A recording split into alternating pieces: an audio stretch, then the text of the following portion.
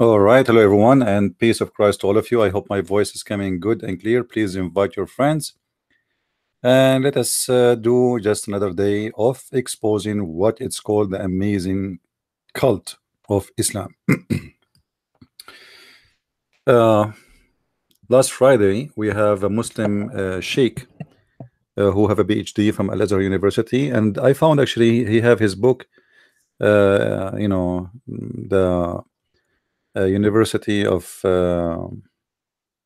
Saudi Arabia is using his book to explain the Quran, but this is for English version. It's not accepted by obviously by the scholars.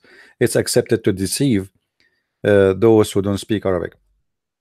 Uh, if you notice, last time we spoke, we mentioned something about the Prophet of Islam who took an oath on the Torah, and Dr. Ruhi, who is a sheikh, he said, well, the Prophet, he did not mean that book. And this is what we always mention to you, that Muslims are not people who you think they are.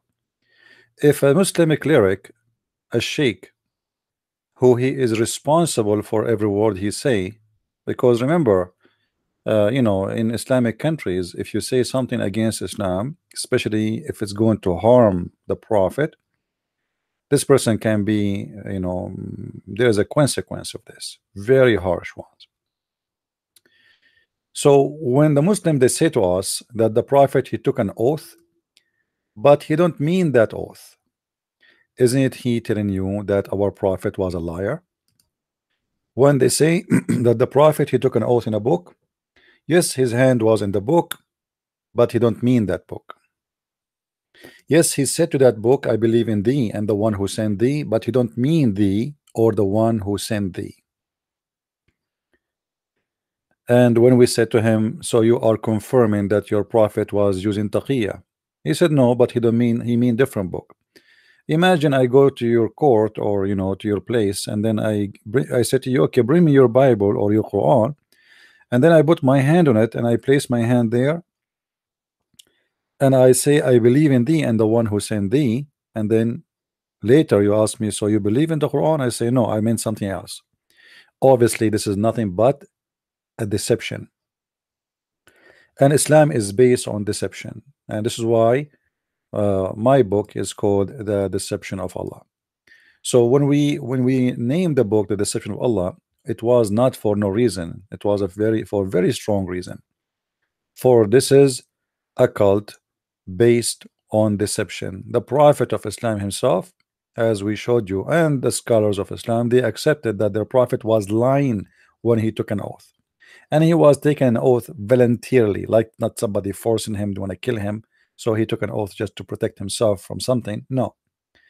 Uh, so when the Muslims try to defend their prophet and bringing us very funny, stupid, excuses, I find it hilarious. And when we say to them about the Torah and the Bible, the Sheikh, he said, oh, Allah did not send the Torah and the Bible, but the Quran confirmed that Allah, he sent the Torah and the Bible. By the way, we don't agree with them that the Torah and the Bible is coming from Allah anyway. Thank you very much for saying that. But imagine how much terrified they are now to say that yes, it's sent by Allah, because the question is so clear. If this is the book of Allah, how come Allah could not protect it? And if Allah, he sent a message to Isa, where is this message of Isa? It doesn't matter if you say it's the Torah or the gospel or it's not. Where is the message of Isa? Where is the message of Musa? What kind of God he sent messages and he could not protect or it even recover his message? This God obviously is suffering from issues. Please invite your friends. I don't see many people here. Maybe Monday is not a good day. I thought most of you work in a haircut business. Where is everybody? All right. So today we have a topic which is why the Quran says, ask not questions. The Muslim, they start giving you excuses saying, oh, some silly people, they start asking questions. Oh, some silly people, they start saying things, asking the Prophet, what will happen to my parent tomorrow? What will happen to my mom tomorrow? That is a false excuse.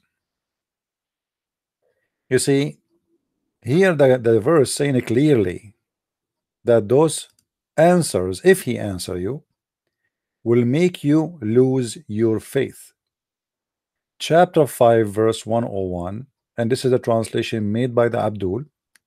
By the way, one of you, he sent me a picture. Hold on. They are selling a shirt have my name in it, I think in South Africa. That's new. And there is other one. Hold on, what is the other one? The other one is even more funny. Hold on, where is the other one? Yeah, the other one is hilarious. Okay, this is the other one. I don't know if you can read the text in the shirt or not. Hmm? I have no idea who is the one who did that, but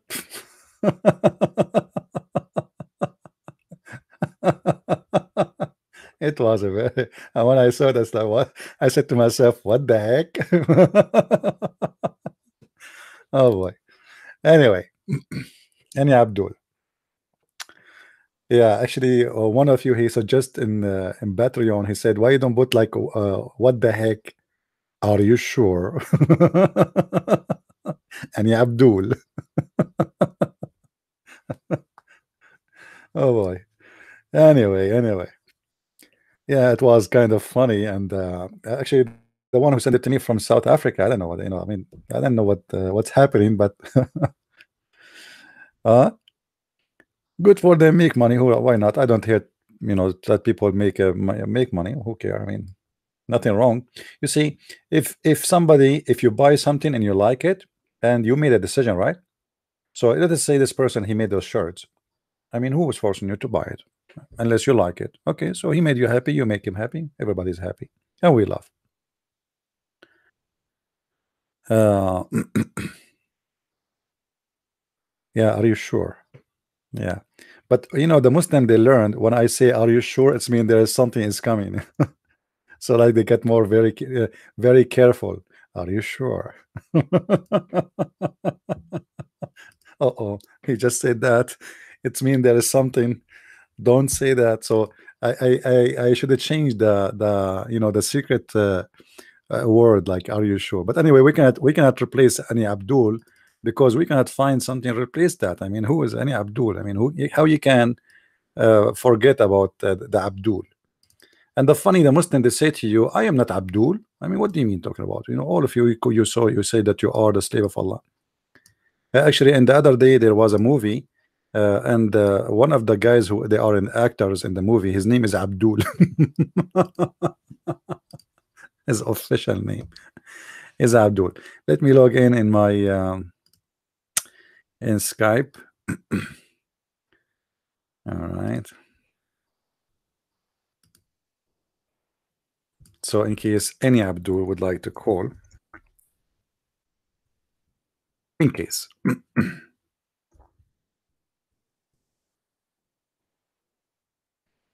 Anyway, guys, just to remind you, for those who got my book, the deception, see, because we have many books, the Six and Allah.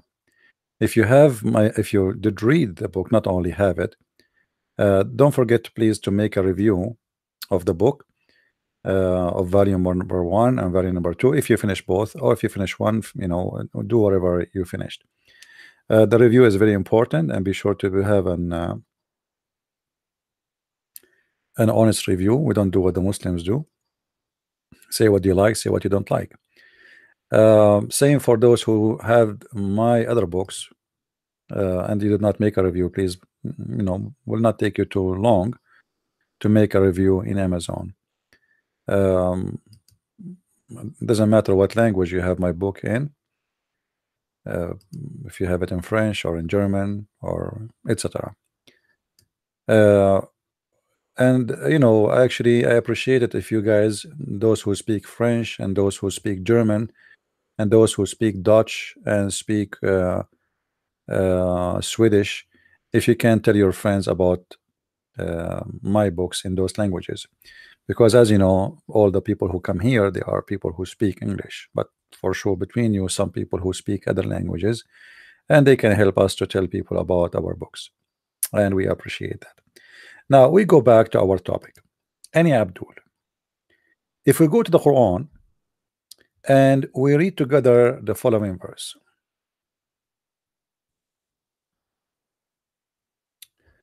O who you believe, ask not questions about things which is me, if made plain to you, may cause you trouble.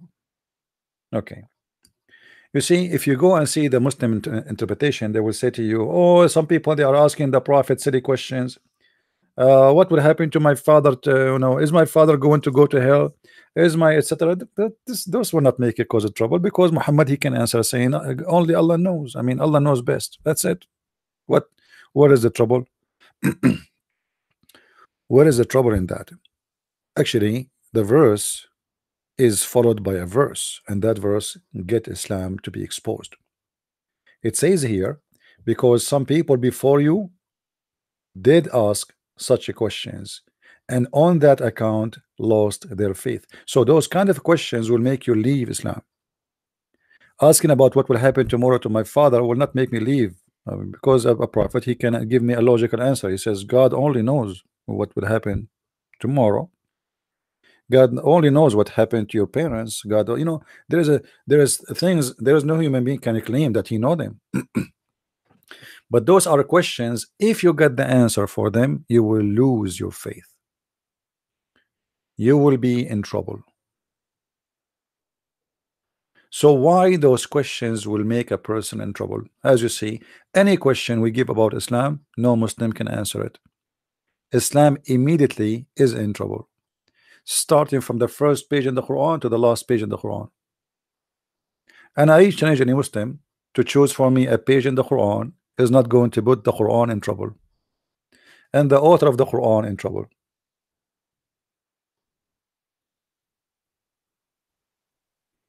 Why is that? What is the problem? Why this prophet, he is giving a verse from his God saying shut them up, don't let them ask questions. You see, in different verse in the Quran, Muhammad, when people they start asking him questions, questioning him, he considered them silly people. In Arabic, he called them as-sufaha. As-sufaha is somebody is stupid, silly, okay. Uh-huh.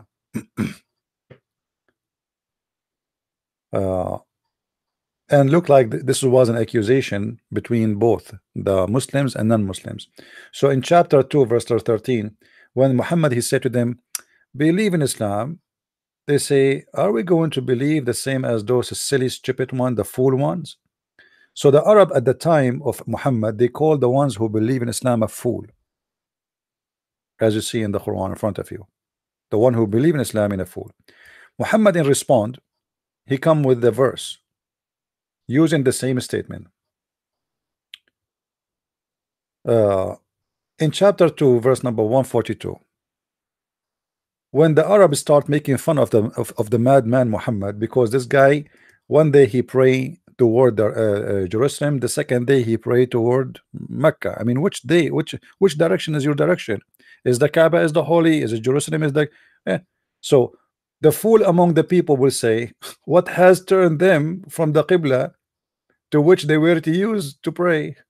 Say to Allah belong both east and west. Okay, question. If to Allah belong the east and the west, why you are praying to the south?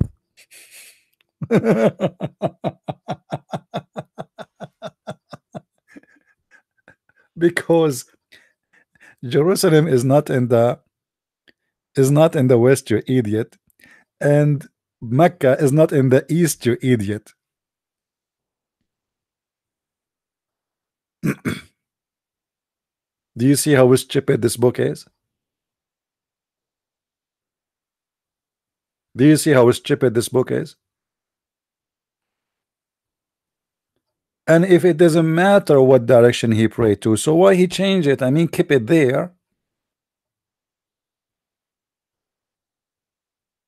Actually, you can search, by the way.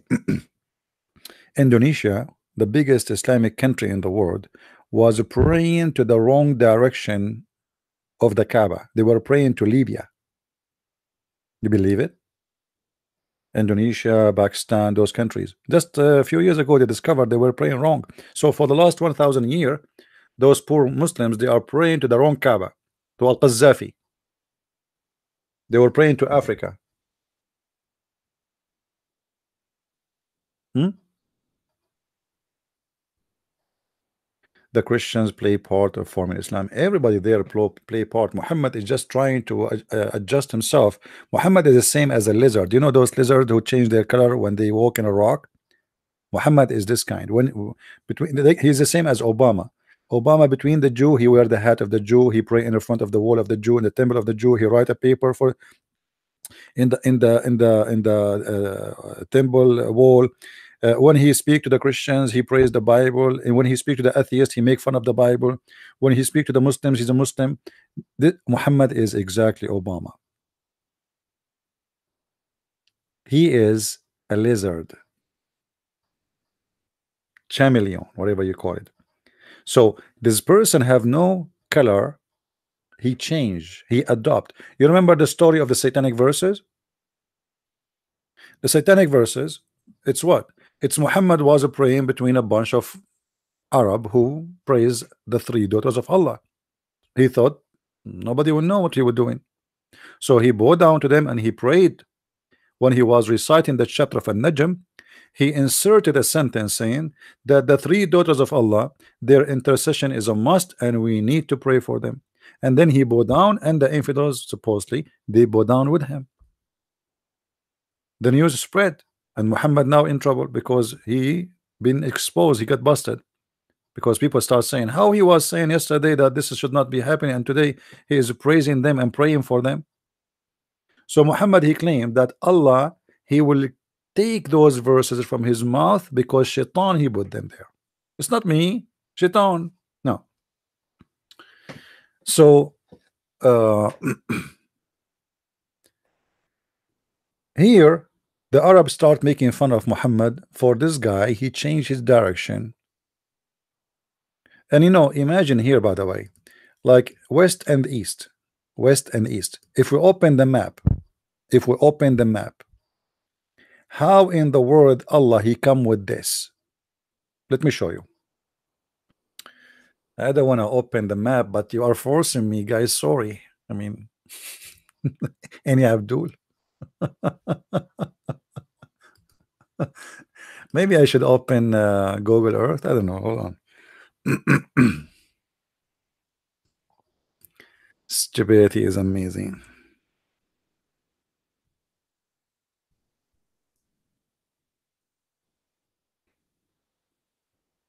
All right.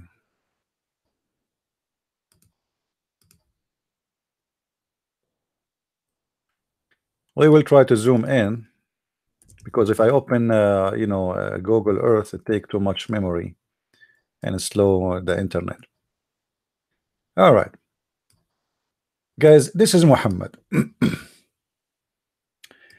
This is Muhammad. Let us close this thing here.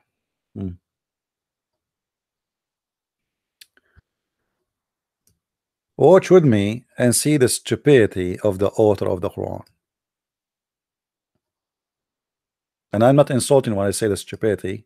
It's obvious. What is the direction of the east and what is the direction of the west in this map? Let me see if we can get a compass here. There is a compass. No compass. Where you can activate a compass in this map? No. Maybe we need to use Google.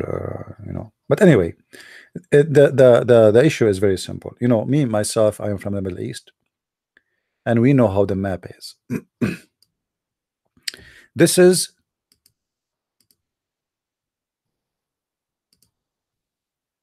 the east. Like you go toward China, etc. This is the east. So let us draw an arrow toward the east. This is the east.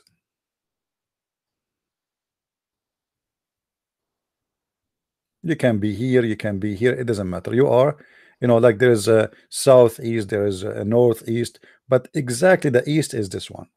Oh, sorry, this direction. So if you are in this point, and Muhammad here is in the city of Al-Madinah. Let us zoom out of the map a little bit. He is in a city of Al-Madinah.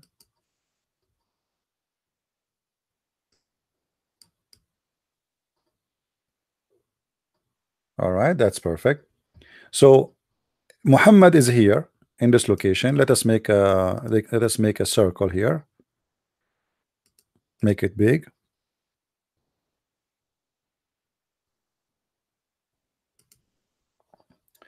Muhammad is here. And this is Mecca. And this is Jerusalem. How this became the east and the west? If there is any Muslim, will tell me?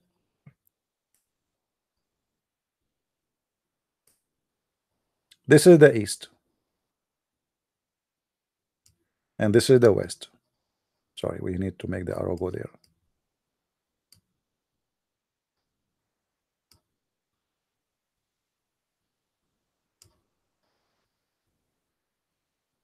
As simple as that. So if Muhammad is here in this location, when he pray toward Jerusalem, he is praying to the north.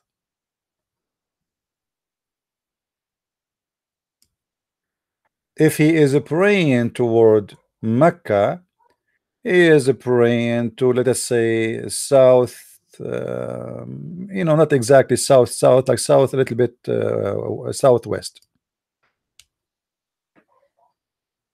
How Allah is God, but yet he make a stupid mistake like this? We do not know the direction where Muhammad praying to.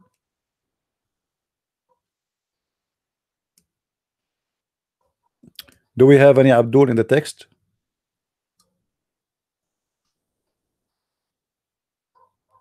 You cannot see Mecca. Oh, sorry. Hold on. Let me take this thing off.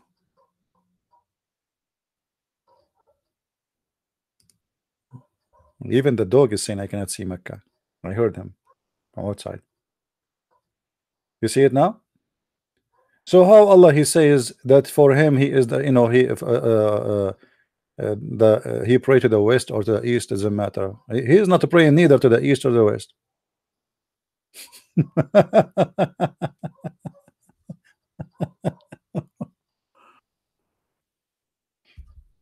This is why all of them they have the same time. If you are in Mecca, if you are in Jerusalem, it's the same time. You know what I mean? The same timing. It's no different.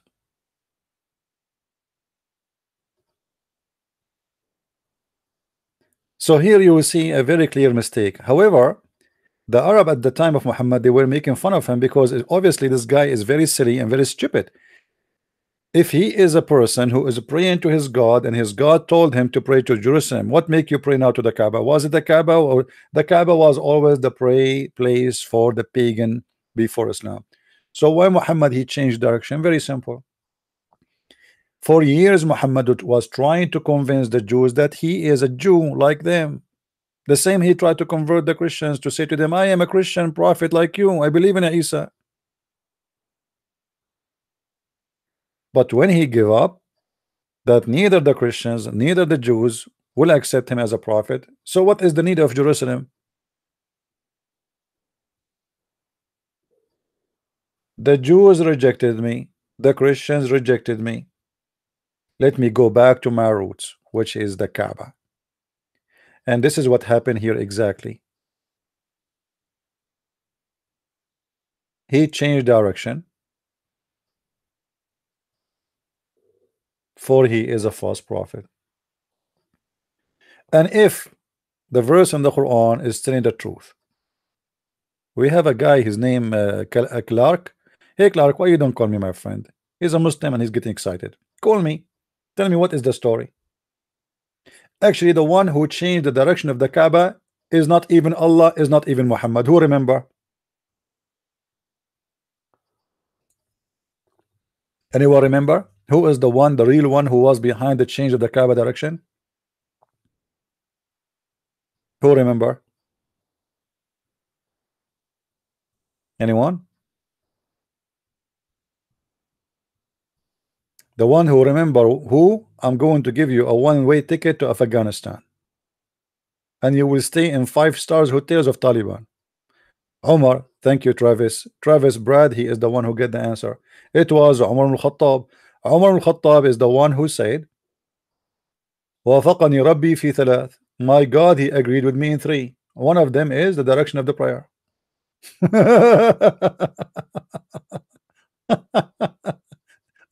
What's wrong with this religion? And this guy is saying to me, liar. Hello? Are you sure? Are you sure I am the liar? Okay, here we go. This is my challenge for you. As long you are accusing me to be the liar. Any Abdul? Any Abdul would like to call?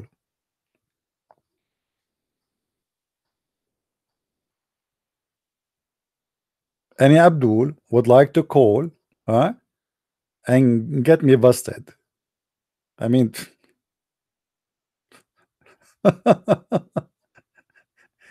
yeah, this is a shirt. I think it's sold in South Africa. Somebody sent me the pictures.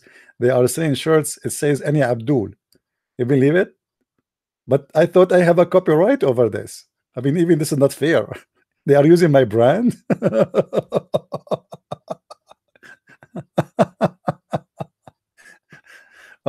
Honestly, when I open my Facebook and I look at this, I was laughing, like dying from laughing. Like, what the? Oh boy. All right. Are you an Egyptian? Look, guys, look what we are talking about. Look what the Muslims talking about. Are you an Egyptian? My friend, if I am an Egyptian, if I am a Somalian, if I am a black, blonde, African American from Japan, what's your business? I want an answer for this. What kind of God? He says he is the Lord of the East and the West. It doesn't matter what direction you pray to, but Muhammad is not praying neither to the West and neither to the East. And why Muhammad he keep changing direction? What's the problem?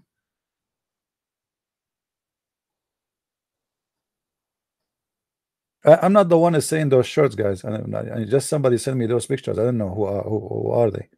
I have no idea what they are sold, and I don't care. I lie? Why I lie? Guys, I lie. What is the lie I just said?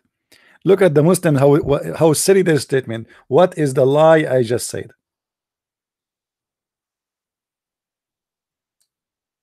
Hmm?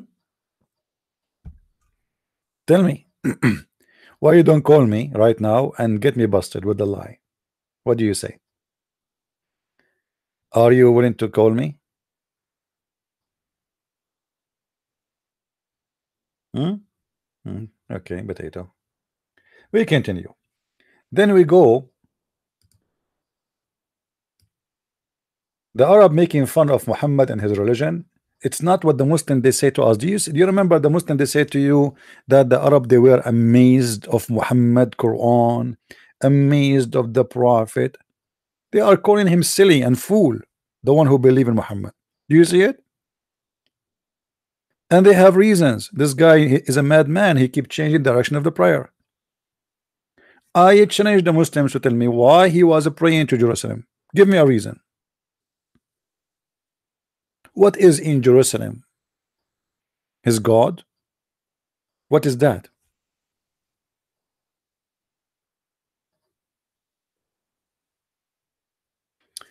Let us continue. Then we go to different verse, and we will find Uh,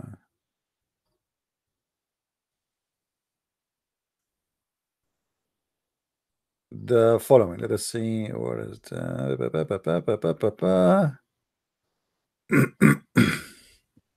right.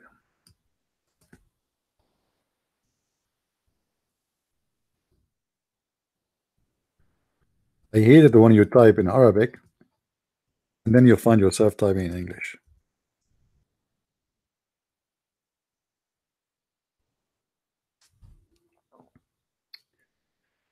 In chapter 4, verse 140 in the Quran, it says that already has he sent you the word in the book. What a book? Muhammad never received a book. Since when?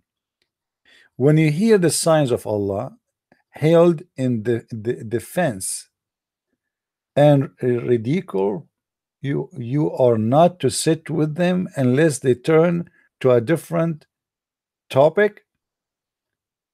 So Allah is saying to the Muslims, when somebody like Christian Prince start getting Islam busted, don't sit with them until they change the topic. If they start talking about hummus, falafel, you sit with them. As long they are laughing at the stupidity of your prophet, you don't sit with them. Is that true? Is that true, Muslims? They excuse you, or they are making fun of your prophet. They are making fun. That's mean they are accusing your prophet. Why you want to run? Answer them. Why you don't answer them? Why you don't answer them? Somebody is saying your prophet is false. Answer him. If somebody said to me your Bible is corrupt, I'm just going to leave. No. Your Jesus killed himself. I'm going to leave. No. Maybe he's mocking. So what? Answer him. But because you Muslims have no answer, your God have no answer, Muhammad have no answer, and let me prove it to you. Anyone remember when the Christians they challenged Muhammad? They came all the way from Ethiopia. The Christians from Ethiopia, they came all the way from there to debate Muhammad. Anyone remember what Muhammad did to escape the debate? Who remember? In chapter 3, verse 61, the Christians they came to Muhammad challenging him to debate. He said, Allah told me in the dispute of this matter with thee, with this matter about what? About Jesus. I mean, those guys are not making fun. They are bishops. They are not just anyone's. They are the real Christians, the scholars. And look at the coward what he did. If anyone dispute in this matter with thee, now after full knowledge has come to thee, full knowledge, but you cannot answer them. I mean, the full knowledge came to him, but yet he cannot answer a question. Say, come, let us together, our sons and your sons, our women and your women, ourself and yourself. Da, da, da, da, da, da, da, da, da, da. I mean, what the heck? This is a prophet of God, and this is God talking. This is how you want to refute somebody. When you hear the beginning says bring and come, you will think he is inviting them for a debate. You know what I mean?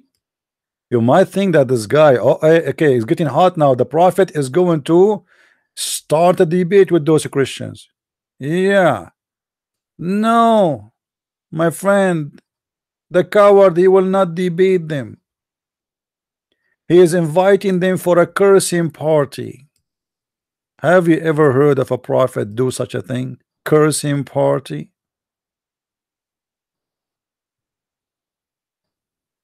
So he said to them, if anyone in dispute, Allah told me, you see, I wish to debate you, but Allah told me this.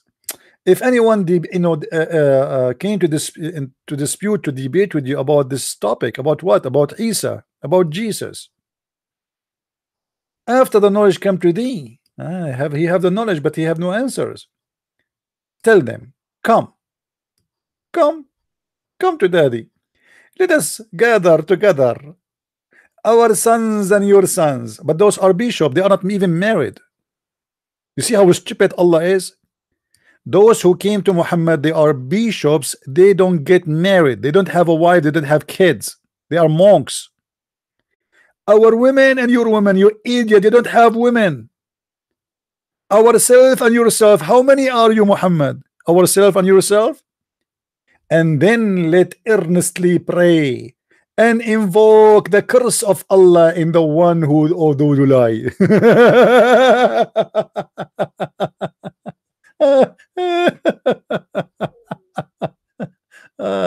Oh, buddy, unbelievable.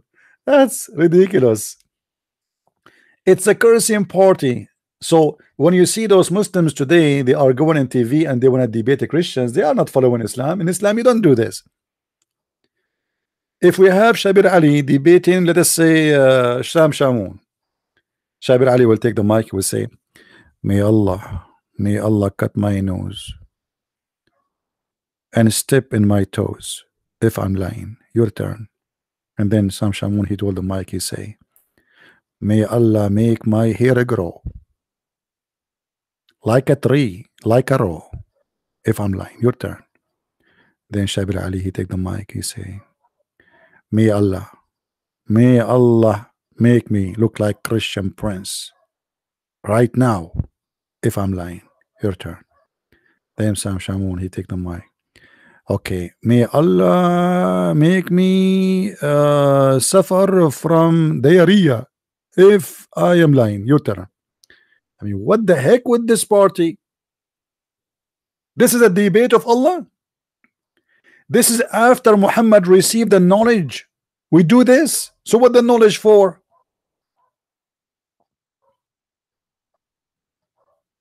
Let me close the window. This dog outside is a kafir dog. I mean, there is a dog of the neighbor is making noise. Hold on.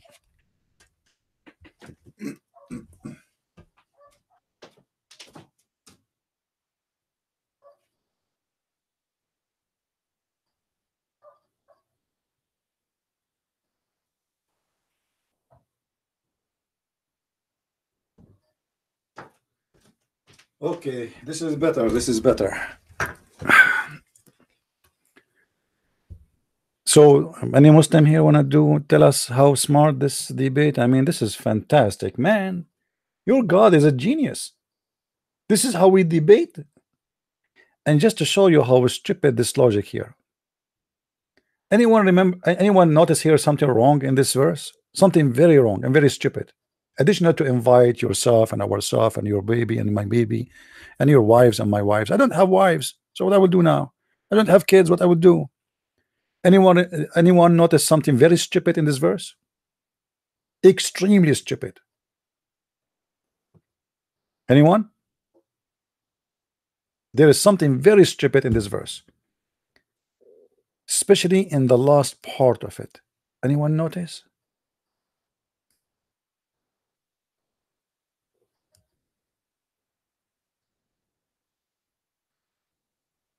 Do you know why this is very stupid? Do you know why this is extremely stupid?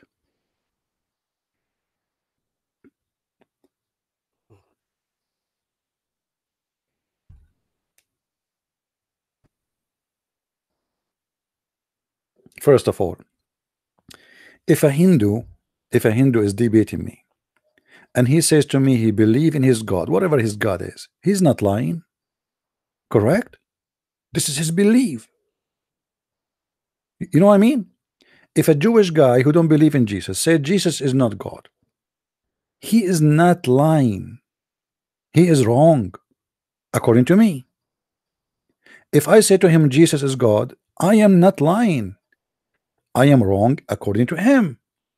So the idea of lying is proving that Muhammad is a scam, for he is a liar. He think everybody else is a liar. He knew exactly what they are coming for to get him busted, that he's a liar. Otherwise, this should not be a debate about who is lying, or let us say cursing party, because simply those people who believe in what they believe, they are monks. They are not people in the street, a bunch of kids. Those are decent people. They reserve their life to God.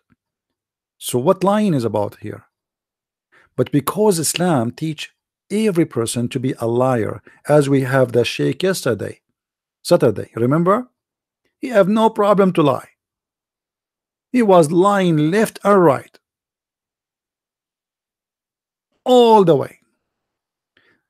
I show him the hadith, he says something else. I show him the tafsir, he don't accept the tafsir. I show him the scholar, he said on the scholars they are wrong. You know that we have a new tafsir for the Quran now. So they have no shame to lie. And because Muhammad is a liar, he was speaking about lying. Same time, what kind of God? This God, he will curse the liar only if he invoke him.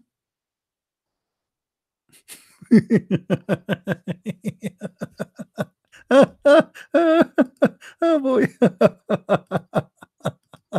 Oh boy. I mean, Muhammad is super mm.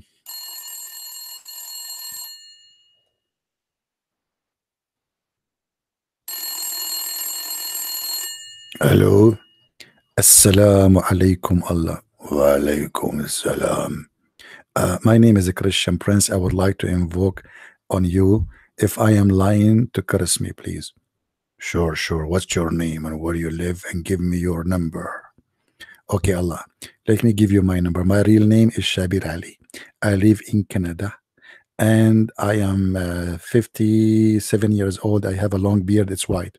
I will send you my picture, by the way. So if I am lying, please curse me. All right, sure. I will curse you. What the heck? Sure, I will curse you. Do you want me to curse you a lot or little?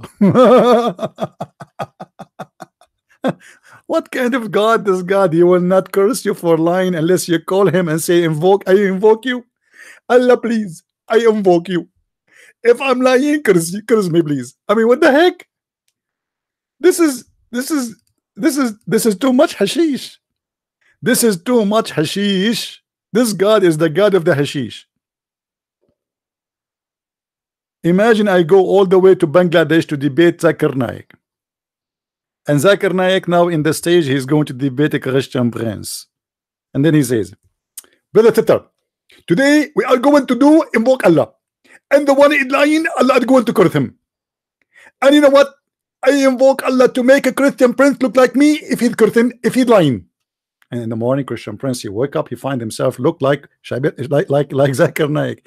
And I'm talking about his beard. I love his beard. I mean, this guy, he put all kind of fertilizer to grow it. Is not a growing, because he's trying to look like a sheikh. I should give him some of my beard, man. I'm sick of it. I shave it I shave it before I sleep. I wake up in the morning, I find it 1 meter long. What kind of religion this religion is? This is from God? This is from God? What kind of God this God is? So ask no questions. So what we can do?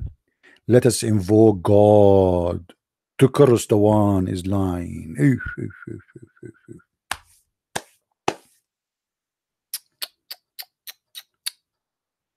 And what if the other party don't want to invoke Allah to curse him if he is lying? Allah will not curse him?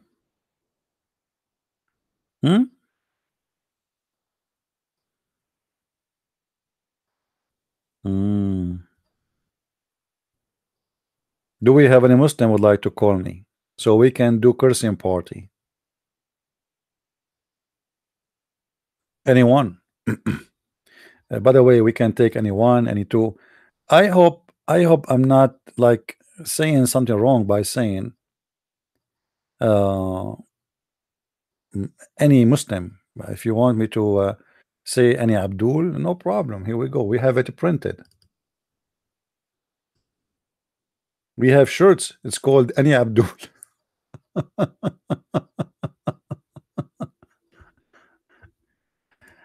You see, the Muslims, they love to debate you as long you know nothing.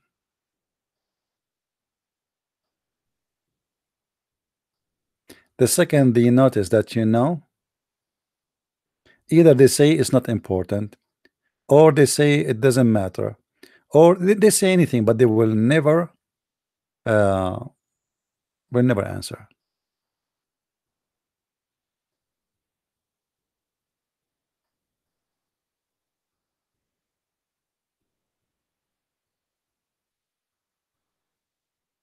Any Abdul?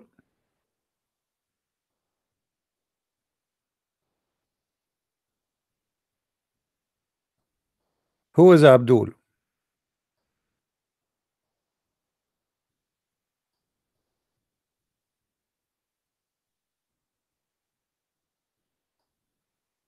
Not even one.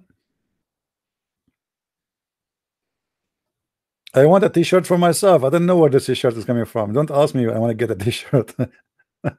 Hey, by the way, you can ask them in the mall to print one for you. I think they have, like, there's some malls they have, like, they print for you in the spot. Do we have any Abdul want to come and to call us?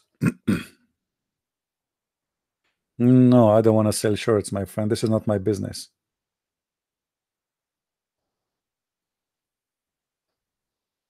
Anyone? Well, this is God debating, cursing.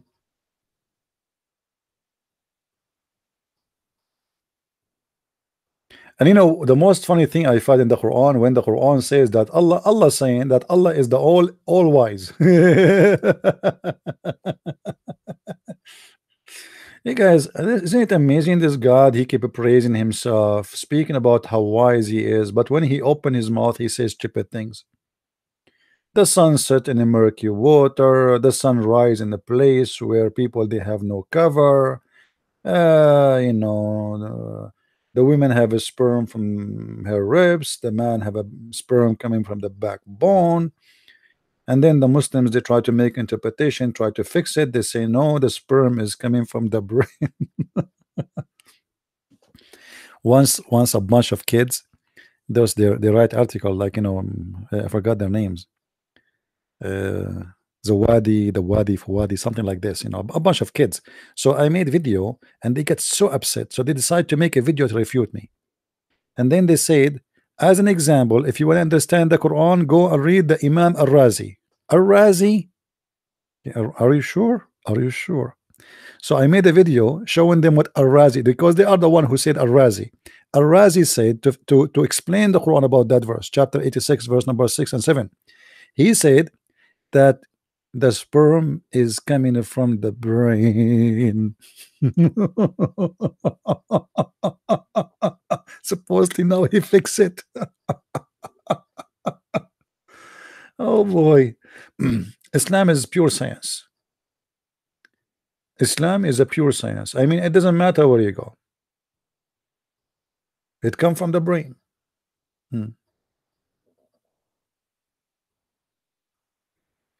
Do we have any brain here? I mean, any Muslim here have a brain?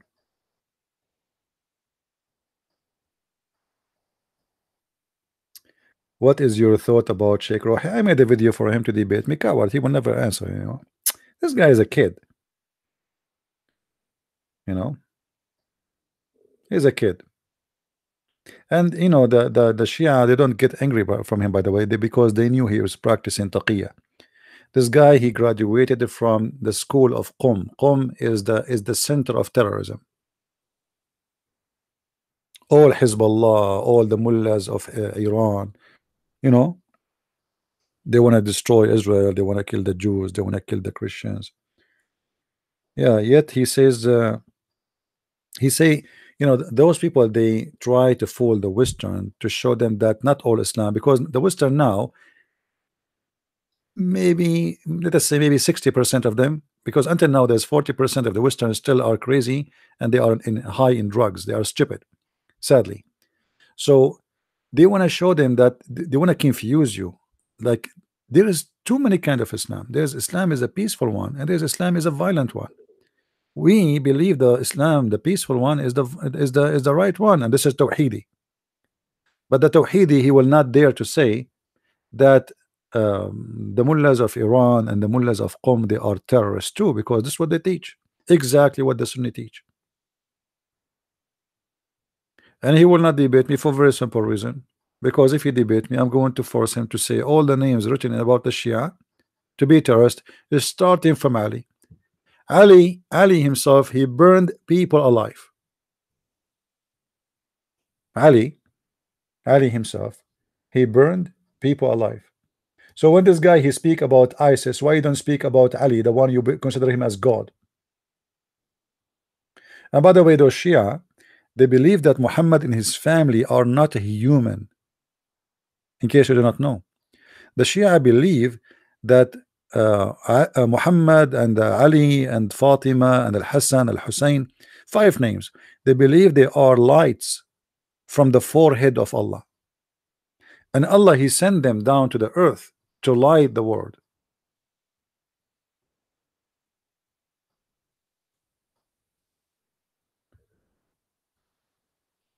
If you go, if we go to the hadith,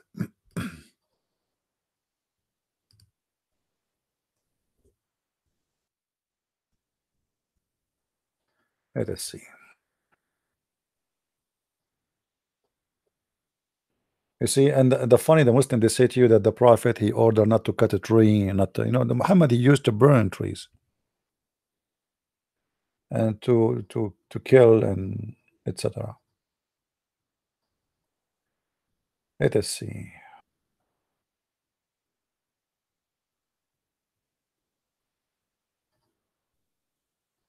Where is the hadith about Ali burning people? Here we go. Do you see it, guys? Do you see it? Ali, he burned some people, and this news reached to Ibn Abbas. Ibn Abbas is the cousin who said, had I been in his place, I would not burn them. As the Prophet said, don't punish anyone with Allah punishment. No doubt I would have killed them, for the Prophet said, if somebody, a Muslim, disgrade his religion, kill him. So he burned them for what reason? Do you understand what is the reason they are killed for? They are burned for they left Islam. So now supposedly Ibn Abbas is nicer. I don't agree with him about burning them. Let us kill them only.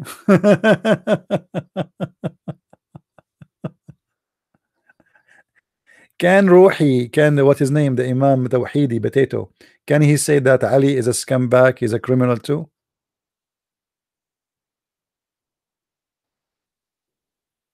Muhammad himself, he said that a group of Muslims are not coming to pray in the mosque. He said, I was almost going to order my army, my men, to bring wood and throw it at the houses of those people who they are not coming to pray and burn them inside their houses. You believe it?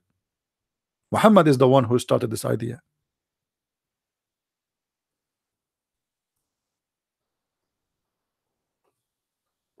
And they say to you, ISIS is not Islam. Yeah, right. But name for me one thing ISIS did, Islam did not teach. The truth is, not even a single behavior done by ISIS is not Islamic. ISIS are people who they are following the true Islam. This is the truth.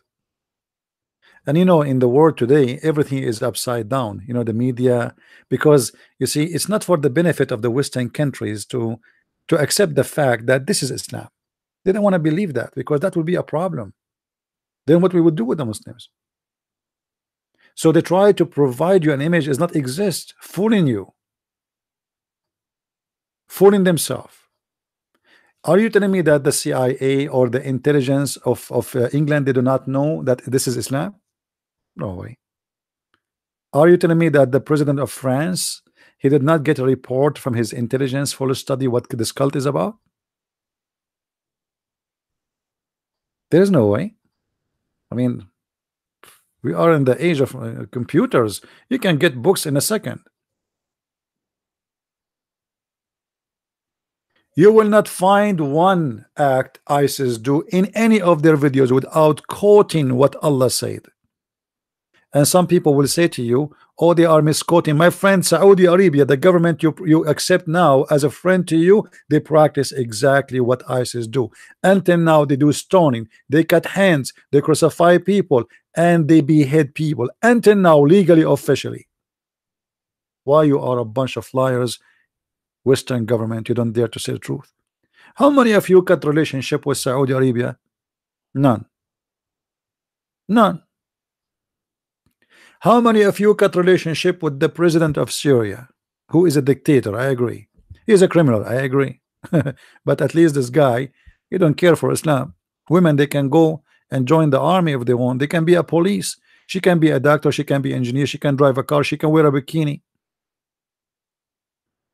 How come they cut the relationship with this guy? You see, if you notice what's happening in the Middle East, the Western, they have a plan, and the plan is to conquer any country, have a secular government, one after one.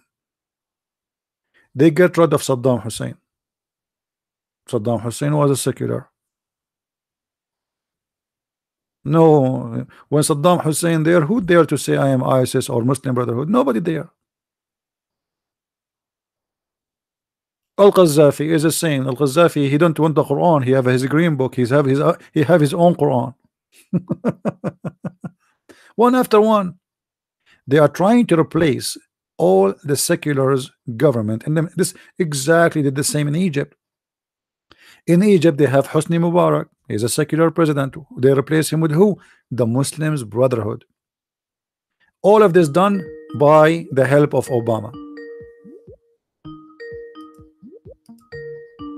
Let me answer this guy. Hello. Hello, how are you? I'm fine. Who is talking to me? Please mute your YouTube. Wait. All right. Who is talking to me, please? My name is Ali, and I want to challenge you if you could read the verse from the Bible. Why you want to challenge me to read a verse from the Bible? What about read a verse from the Quran? No, what about reading the verse from the Bible if you have balls? What if I don't have balls? That will make a difference for you? Do you have balls yourself? Do you have balls yourself? I am just asking you to read. I'm asking you, do you have balls yourself? Do you have balls yourself? 2 Kings. Do you have balls yourself? Do you have a balls yourself? We are talking. We will read wherever you want. I'm asking you, do you have balls yourself? I am asking you to. I am asking you. You asked me a question. I answered you. I want an answer. Do you have balls yourself? Okay, I don't have. Why you don't have? What happened? Are you the same as your prophet? Okay, as long as you don't have, that's mean you are the same as the prophet, because there is a chapter in the Quran. It's called the chapter of the Kawthar. Your prophet was accused that he don't have balls and he don't have a penis. Do you agree with that?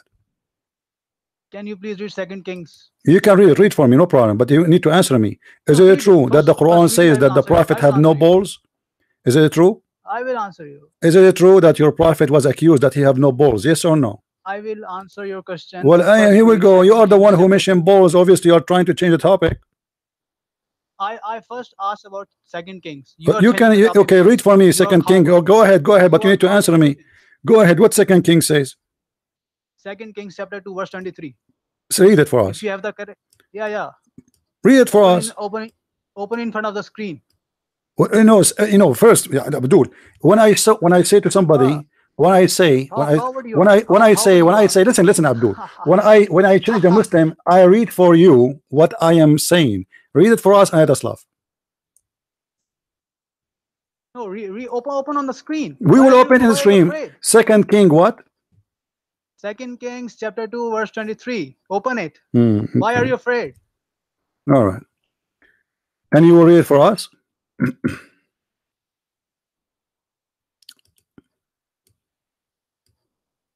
Let us see who is afraid. Hold on. Oh yeah.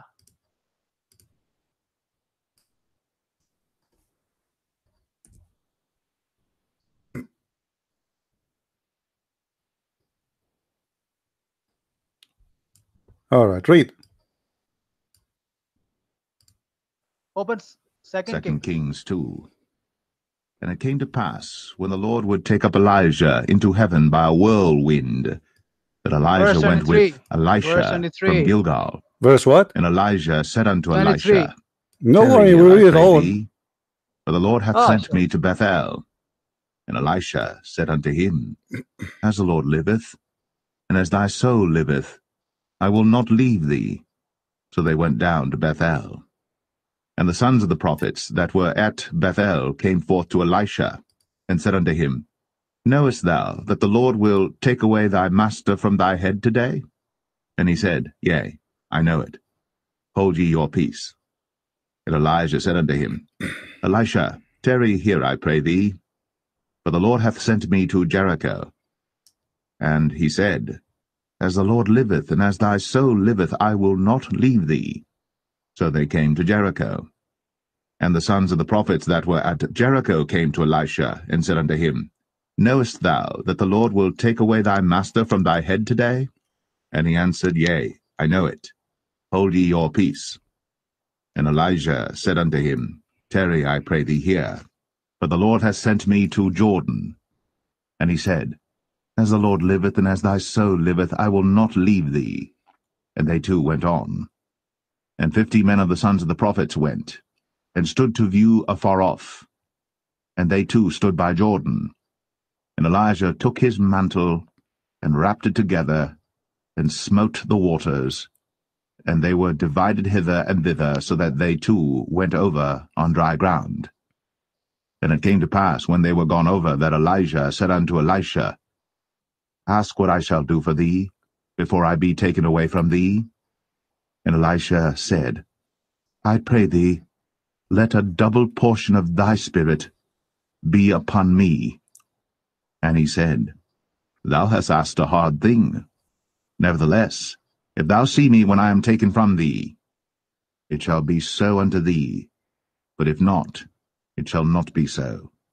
And it came to pass, as they still went on and talked, that, behold, there appeared a chariot of fire, and horses of fire, and parted them both asunder. And Elijah went up by a whirlwind into heaven. And Elisha saw it, and he cried, My father, the chariot of Israel, and the horsemen thereof. And he saw him no more. And he took hold of his own clothes, and rent them in 2 pieces. He took up also the mantle of Elijah that fell from him, and went back and stood by the bank of Jordan. And he took the mantle of Elijah that fell from him, and smote the waters, and said, Where is the Lord God of Elijah? And when he also had smitten the waters, they parted hither and thither, and Elisha went over. And when the sons of the prophets, which were to view at Jericho, saw him, they said, The spirit of Elijah doth rest on Elisha. And they came to meet him, and bowed themselves to the ground before him. Listen, Abdul, listen, And they said unto they laugh him, at you. Behold now, gather with thy servants 50 strong men. Let them go, we pray thee, and seek thy master, lest peradventure the Spirit of the Lord hath taken him up, Shut up. and cast him upon some mountain, or into some valley. And he said, Ye shall not send. And when they urged him till he was ashamed, he said, Send. They sent therefore 50 men, and they sought 3 days, but found him not. And when they came again to him, for he tarried at Jericho, he said unto them, Did I not say unto you, Go not? And the men of the city said unto Elisha, Behold, I pray thee, the situation of this city is pleasant, as my Lord seeth, but the water is not, and the ground barren. And he said, Bring me a new cruse, and put salt therein. And they brought it to him. And he went forth unto the spring of the waters, and cast the salt in there, and said, Thus saith the Lord, I have healed these waters. There shall not be from thence any more death or barren land. The waters were healed unto this day, according to the saying of Elisha which he spake. And he went up from thence unto Bethel. As he was going up by the way, there came forth little children out of the city, and mocked him, and said unto him, Go up, thou bald head, go up, thou bald head. And he turned back, and looked on them, and cursed them in the name of the Lord. And there came forth 2 she-bears out of the wood, and tare 42 children of them. And he went from thence to Mount Carmel. Why you are laughing, Abdul? You see, the verse you gave me is a proof that Elijah is a prophet of God. Your God, he cursed the Christian, the Jews, and they never die. He Okay, cursed us. Listen, so listen. he was called Let me show God, and everybody. then the Let me show bears came and everybody. killed him. You see, I just showed you. I made you listen to the whole chapter, and you were doomed for listening because the devil inside you was hurting you. You could not shut up your mouth. Look what happened, guys. He is making fun of Elijah. Elijah did not kill anyone. He cursed them for insulting. And the Bible speaks clearly in the Old Testament that those who So insult this is a shut loving up, shut God. up, shut up. Those who Loving insult their God. parents should be put to death. This is the punishment. Jesus loves you. Shut up, shut up, Jesus shut up, loves shut up, shut up, bears. shut up, shut up, shut up, shut up. While your God Allah in the Quran, he threatened the Christians, if they don't believe in Islam, Allah is going to make their faces without nose and without eyes. And we don't believe in Islam, and nothing happened like this until now. For your God is a false God. Is that true?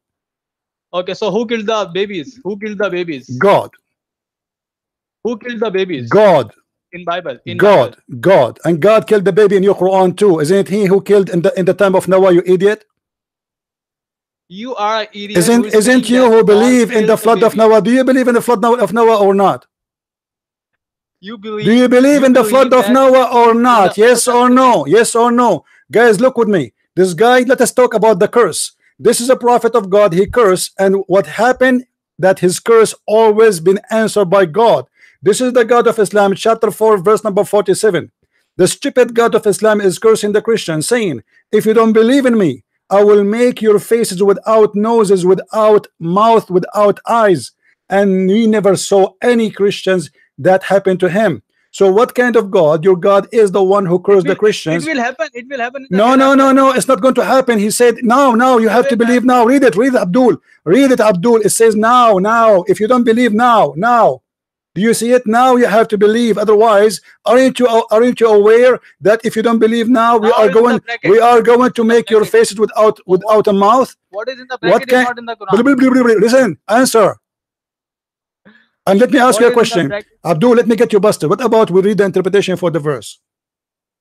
What is in the bracket? Do you like? In the Quran. Do you like to answer? Do you like to read the interpretation for the verse? Interpretation is a human interpretation. Okay. So your prophet is not a human. He is God. So what do you mean it's a human? Aren't you a human too? Yeah, I'm a human. So how you explain the Quran? If a human are not allowed to explain the Quran, hold on, guys. Did you hear this? Did you hear this idiot? Did you hear this idiot? A Muslim, if he is a human, is not allowed to give interpretation for the Quran. So what is the interpretation is made for? If only the one who is not a human can give interpretation. So what do you mean it's a human interpretation? Those are your Abdul, listen, what opinion? Give me your opinion. Based on interpretation is opinion. Give me an opinion is it trustworthy, not an opinion of a kid from Pakistan who do not know how to read Arabic. Do you know Arabic? No, I don't know. So then how you know that this is wrong? Do you know that? How you know that the opinion of the scholars are wrong? Right away, you're a scholar, your majesty, right away you decide that this is wrong. They are fallible. They all could be wrong. Okay, then give me one you trust him. Give me one you trust. Give me a scholar you trust. Which one you want? Jalalain, Al-Qurtubi, At-Tabari. All of them, they are a scumbag like you. Yeah, shut up, get lost. This is how we get you busted Muslims. The curse of Elijah happened immediately. The curse of Allah never happened, for he is a liar.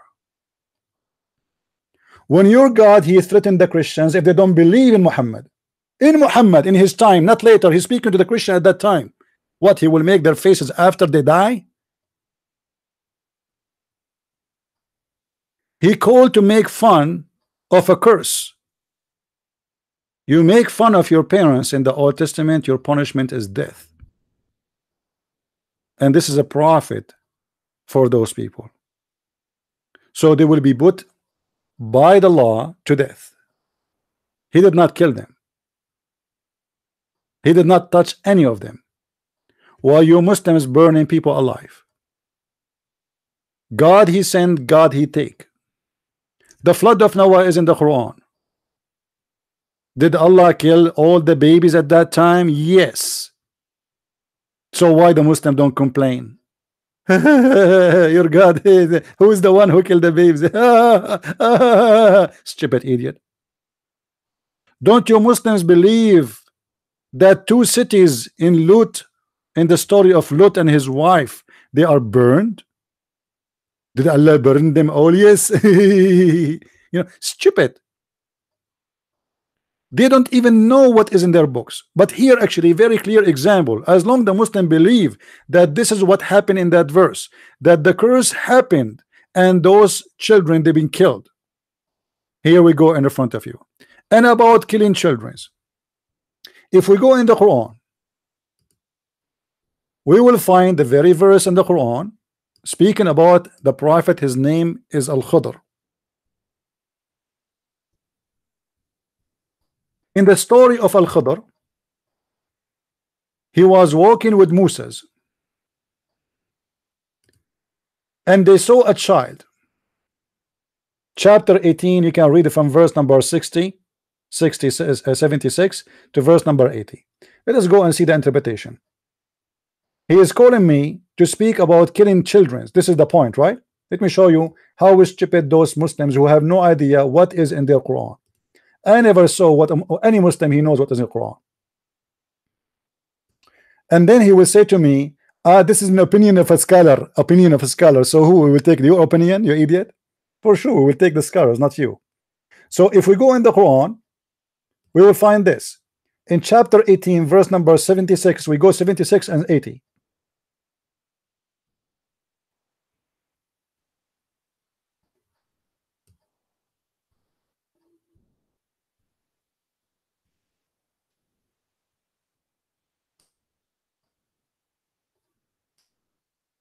Let us go from before,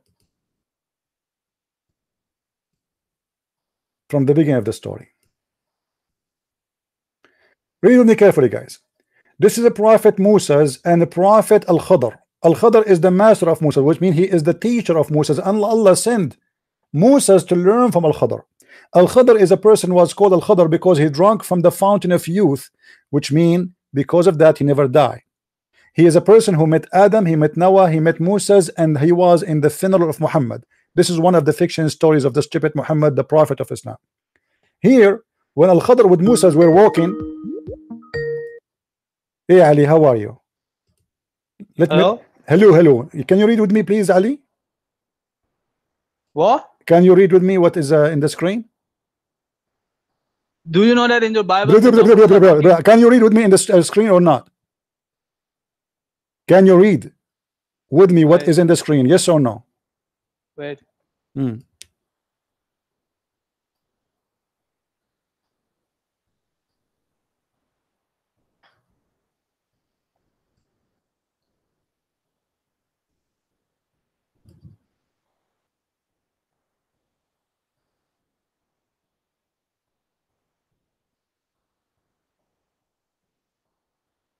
What happened? So they set off after leaving the ship. They find a boy. Read. I want to hear it. I want to hear it. I want to hear it. I want to hear it. Read. I told you. Why are you showing the tafsir? So what I will show? What I will show you? What I will show you? The verse in the front of you. Show verse. It says in the verse in the front of you, they killed a boy. Here we go. This is the verse. I'm showing the verse. What's wrong with you? Are you stupid or what? I'm showing the verse in the screen. It's in the screen. If you are a donkey, you do not know how to read. This is your problem. Chapter, listen, Abdul. Chapter 18, verse number 74. Read it for us and show and read the interpretation. Why? I will read the verse. I will not read the interpretation. Then get lost. Don't call me. I have no time for kids. Who are you to not to read the interpretation? If you don't want the interpretation, why you have interpretation? Suddenly the interpretation of the scholars, you see, if you debate Muslims, you say, oh, you have to read the interpretation. You can't give interpretation of your own. Okay, we are showing them their own interpretation. They're scholars. Suddenly their scholars are a bunch of idiots. Oh, no, I'm not going to read the interpretation. Don't read the interpretation. I read it. As if it's going to make a difference. Brother, do you know that the Bible says kill the babies? Do you know Bible? Brother, do you know? Do you know the Bible? Do you have the courage to read for me Second King, brother? Do you have the courage to read for me from Second King? Do you have the balls? Brother Theta, if you are the Christian to read it from Second King, as an example, in Second King, it said kill the babies. Prophet Elijah, he killed the babies and the other killed them. What a bunch of idiots. Elijah did not kill anyone. Look at this. Look at this. Read carefully.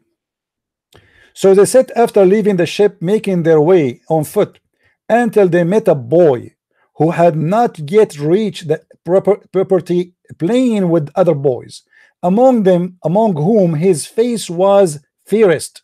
Yeah, so fairest.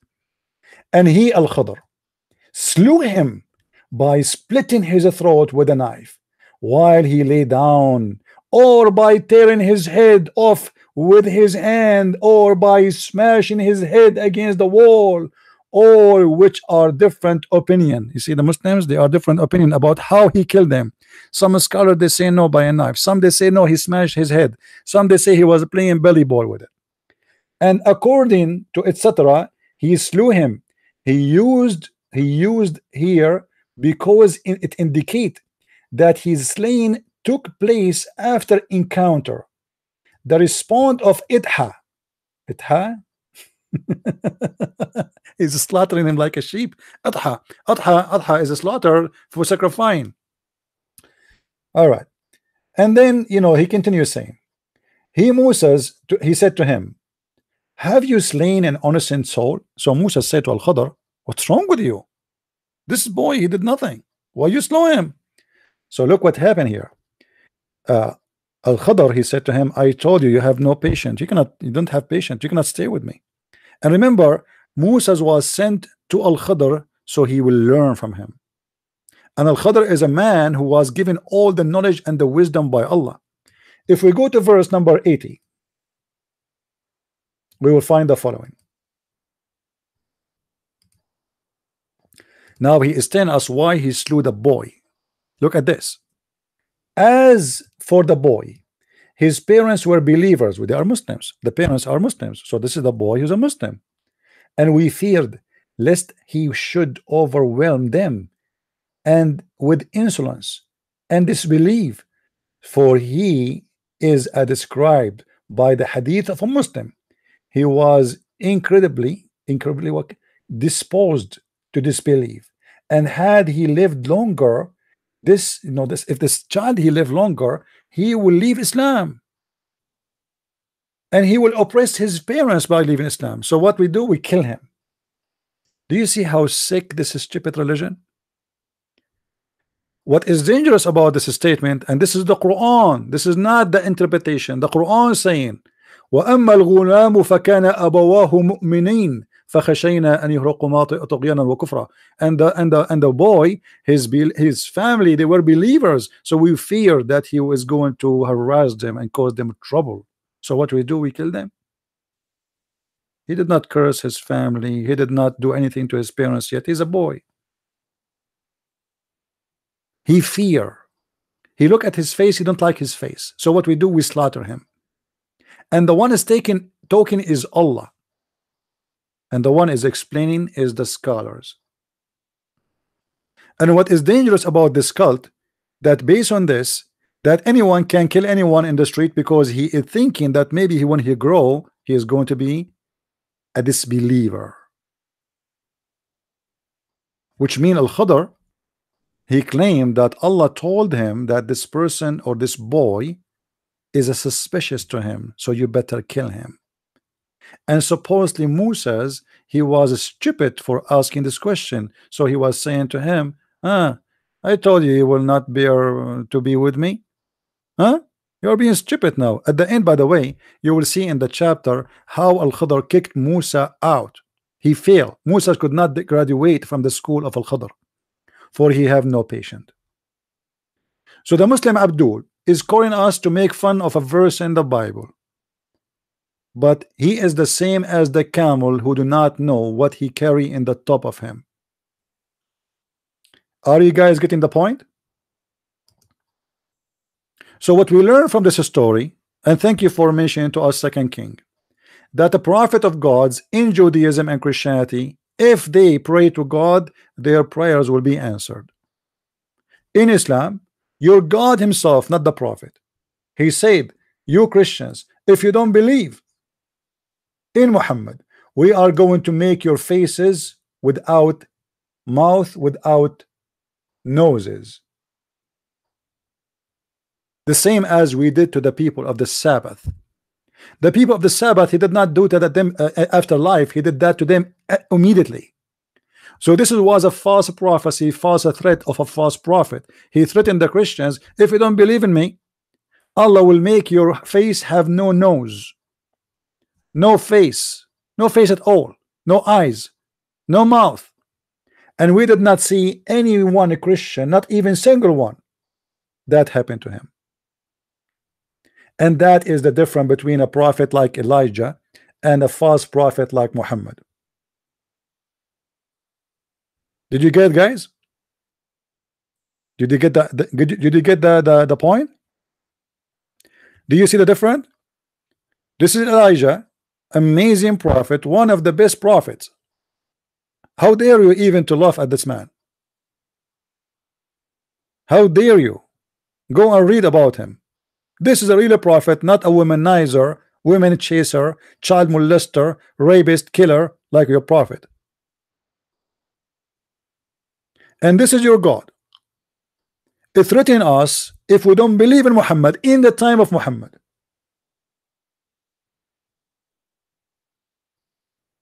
That he will take our face from recognition. We will have no nose, we will have no face. If we go to the interpretation for this verse, just to show you so we can laugh more. Chapter 4, verse number 47. Just for a laugh. The Muslim, he thought he have something against Christianity. Do you know? Do you have the balls to read? All right. Oh, you who have been given the scripture, believe in what we revealed in the Quran, confirming what is with you. How he is confirming what is with us? I thought what is with us is corrupt. Of the Torah, before we elaborate faces, erasing the eyes and the noses and eyebrows. Like, what kind of curse this curse is? What is that? I mean, what the heck is that? He will make the human being without faces, without eyes, without nose, without mouth? Is that for real? And what is stopping Allah from doing that?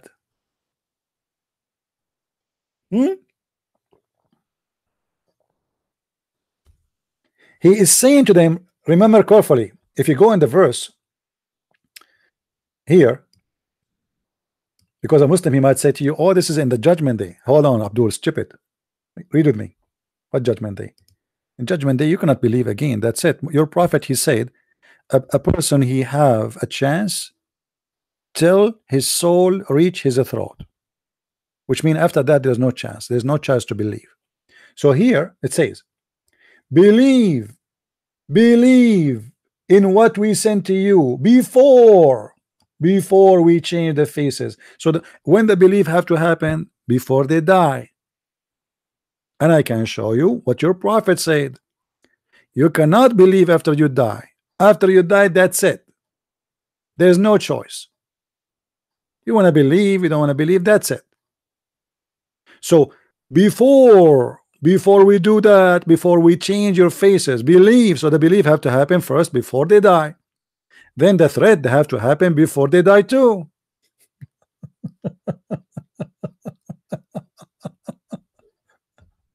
What a scam. Then he continue. I like it to be with eyebrows. Unbelievable. That would be fun. I would be like a genie in the ball. In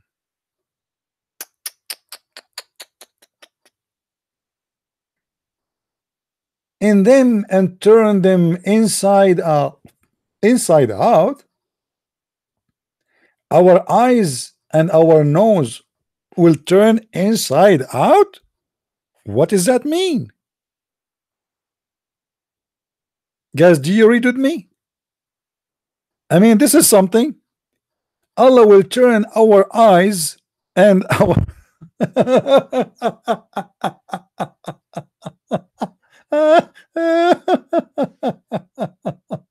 Oh boy. Oh boy. Imagine, guys, your eyes is inside out and your nose is. I got the I got the idea of the eyes inside out. I did not get the idea of how to make my nose inside out. What does that mean? I will have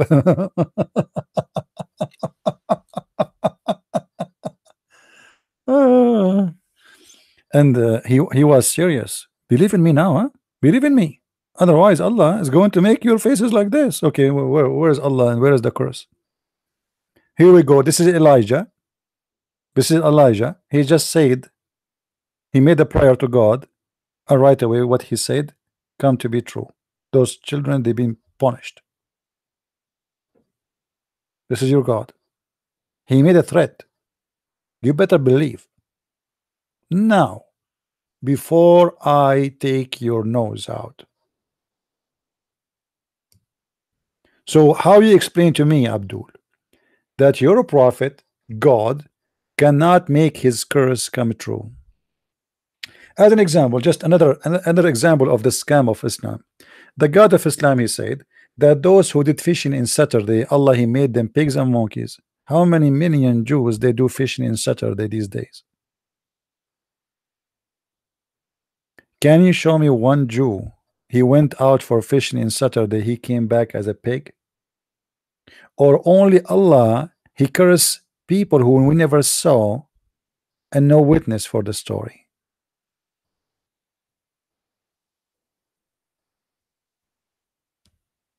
Do you see how stupid the story is? And yet he said to you, do you have balls? Your prophet don't have balls. The Quran says that. If we go to the chapter of Al-Kawthar, at the end of the Quran, Muhammad, his God, he made a special chapter for his balls. A man, he accused the prophet that he cannot make babies. So Muhammad, he made a chapter saying, Allah, he gave me a river which is white like milk. White like milk? What is that? A river of sperm. A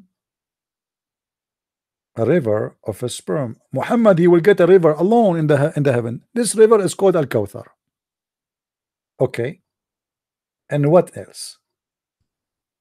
Verse number 2. The whole chapter is 3 verses, guys. Imagine God, he sent a fax saying 3 sentences. فَصَلِّ لِرَبَّكَ وَانْحَرْ. So pray to your Lord and slaughter. Sacrifice. Why do you want to sacrifice? I thought Muslims should not sacrifice. Sacrifice to God for what? Huh? For what reason? Hold on. Verse number 3 is going to tell us the reason.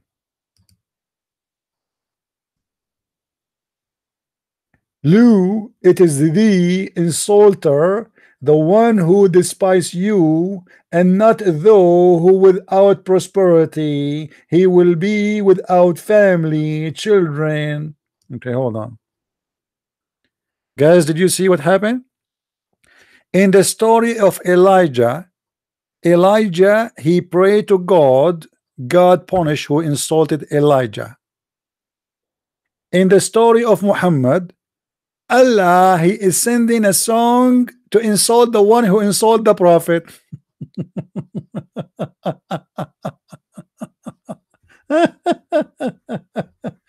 Why Allah did not punish the guy who is saying to the prophet, you cannot have babies because you don't have a penis? Is that correct, guys? Instead of Allah making this fight, street fight, like, okay, the one who insult you, he is the one who don't have a penis. This is what this verse is about. What do you mean? This guy, he have many kids. The one who made fun of Muhammad, he have a family. It's Muhammad who cannot have kids. So why Allah don't make Muhammad have kid, or at least punish that guy, make him die immediately?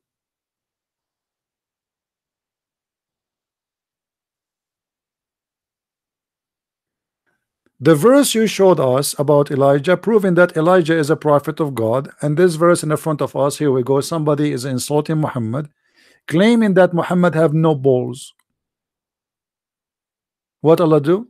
He said to him, no, he is the one who have no balls. Your balls is fine. I will give you a river in the heaven. Don't worry, be happy. And as long we are talking about balls, guys, do you remember the story of the rock who stole the clothes of Moses? Do you remember? How come anyone insult other prophet in Islam, Allah right away he make a miracle for them, and if somebody insult Muhammad, nothing happened? Read with me. Abu Huraira reported, what reported? Okay, that Allah Messenger, peace upon him, said, what he said. Allah the Prophet said, by Allah, nothing forbid Musa to take bath along with us. The Jews, they said that. He's reporting what the Jews said. But he is suffering from secrotal hernia. Secrotal hernia. He have a problem with his balls. Let us make it simple. He, Moses, once went for a bath and placed his clothes on a stone, and the stone moved on with his clothes. Moses after it ran after it, saying, "Oh stone, oh my clothes, oh stone, oh my clothes, oh stone, oh my clothes." What a cartoon. Question: how come a guy he accused the prophet with his balls and his penis, and Allah did not send a miracle like this to him? I mean, why? What's wrong? Elijah have miracles, Moses have miracles, Jesus have miracles. When it's come to Muhammad, Allah, he same in the verse says, Allah will give you a river in the heaven. And the one who's insulting you, he is going to have no kids, but he have kids. And I find the story, by the way, it's a true story. Me myself, and in the Middle East, those things happen always. I will prove it to you. If you notice here with me in the story, when Moses he chased after the rock stole his clothes, Moses he chased the stone, and you will notice that the Jews, not even one of them he was amused about stone is running. Look. Moses was chasing the stone, screaming, saying, "Oh stone, my clothes, oh stone, my clothes." Banu Israel, which means children of Israel, had the chance to see the private parts of Moses. By the way, how many private parts we are talking about? His anus, his balls, his penis. And this is how Allah defend the prophet. Allah, he defend the prophet by making everybody see me naked in the street. So Allah don't want the Jews to insult Moses by saying he have something in his balls. But isn't it, this is an insult? To make a man run after his clothes in the street, everybody will make fun of him. Remember, this is not in the desert. If Moses was in the desert and there's nobody who care, you are by yourself anyway. This is a story about him running in the middle of all the children of Israel, children, women, boys, girls, old, adult. Everybody was looking at the testicles of Moses and say, "Wow, look at this. Mean. I wish I have like this. I wish. May Allah make my wish come true." But the most funny part of the story, that the Jews, not even one of them was wondering how the stone run. Everybody was looking at the testicles of Moses, and look like the testicles of Moses are more important than the running stone as an incident. Imagine for the first time in your life you see a naked man and a stone is running. Which one is going to be more amazing? The stone. I mean, naked man, we can see a naked man, you can get naked yourself. A stone is running, and not even one of the Jews, he said, how this happened? The only answer for, at that time, stones used to run normally. It was like a normal thing happen every day, to the point nobody noticed the stone is running. Everybody is looking at Moses. Man, look at Moses, brother. Look at his private parts. Where is the private parts start in Islam? How many of them? Did anyone take a selfie? Moses is so lucky at that time nobody have a phone. Otherwise he will be so famous in YouTube. And this is how Allah defend Musa's. Imagine somebody accuse somebody that he have a problem with his balls. Allah will open the camera in your computer and expose your balls to 10 million people from the Jews, so you can prove to them that your balls is fine.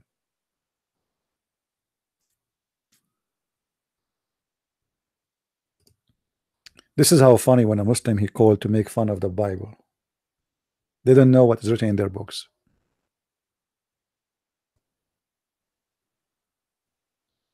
They have no idea. And you know, for me, I'm not going to waste time with somebody says I don't care for the scholars. You don't care for the scholars, I don't care for you. I am here to debate scholars, not kids. The second a Muslim he says to you, I don't care what the scholars they say, there's no need to talk to him. Because if the scholars are not the one to consider in Islam, so who is the one? Because are you? You don't even know how to read 2 words in Arabic.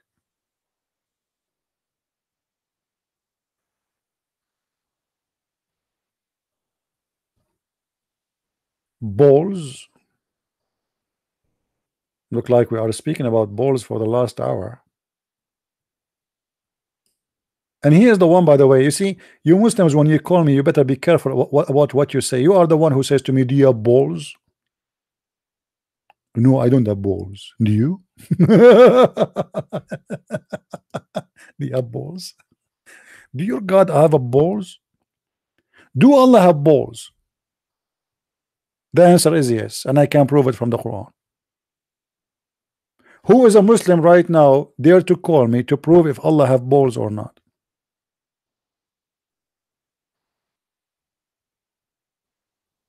Anyone?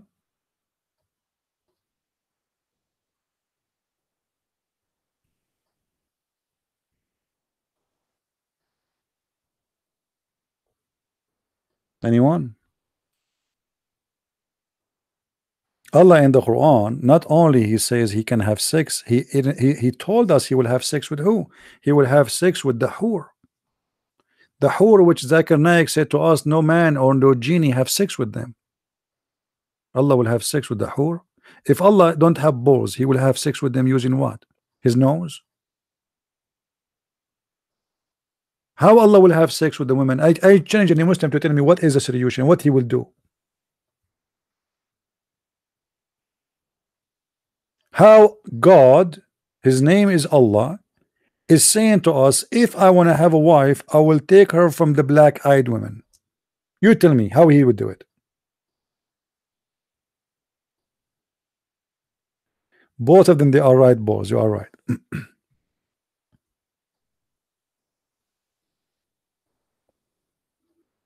Do you have the balls to read for me what is written in King, 2nd King?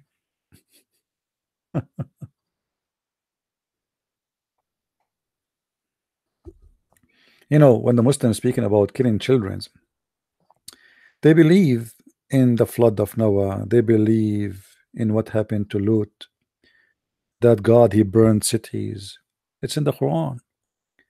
And you know, and yet they want to talk about this guy, he cursed those children and they killed. Really? When the Muslims they came to the Prophet and they told him during the attack, we attacked the Christians and the Jews, we are killing their children. He said, so what? They are from them. They are from them. Kill them. So what?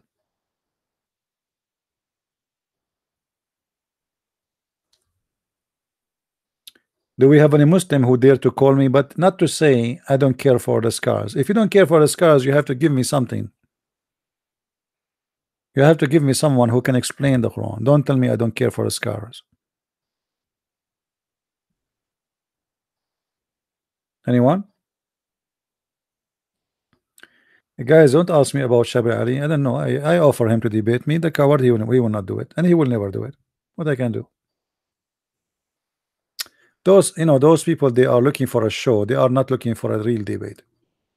5 minutes for me, 5 minutes for you. You say nothing, I say nothing. Everybody go home. A debate is written already in the computer a month ago. A preset topic. You see, when this guy Rohi he come, I don't prepare for anything.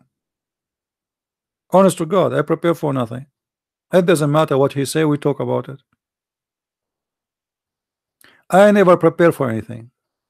Before I start, I think about what we talk about today. In a second, okay, this is a topic. If a Muslim call me right now and he decide to change the topic, we will change the topic.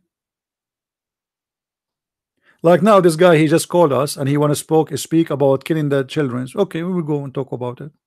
No problem. Let us talk. But the stupidity of the Muslims is amazing. If you believe that this is wrong, that a prophet of God cursing those who they are insulting him is bad, how come your prophet he cursed everybody and nothing happened to them? How come your God threatened the Christians and the Jews that I'm going to take your nose away, I will make it upside out, inside out, I will make your eyes come out, I will make you without faces, and nothing happened? What kind of God this God is? Obviously this God is a false God. A true God is the one who keeps his promises.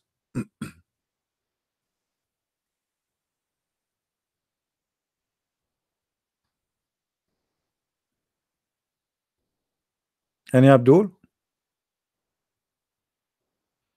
Yeah, I have no problem. Any Muslim can call me right now and you choose a topic of your concern. Just be careful. The second you choose a topic, we will not change it until we finish it. Deal? Is that a deal, guys? You choose a topic, you promise you will not change it.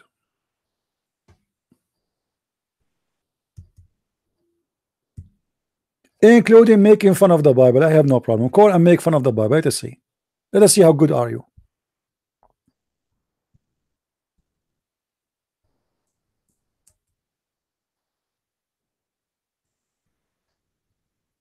Any Muslim?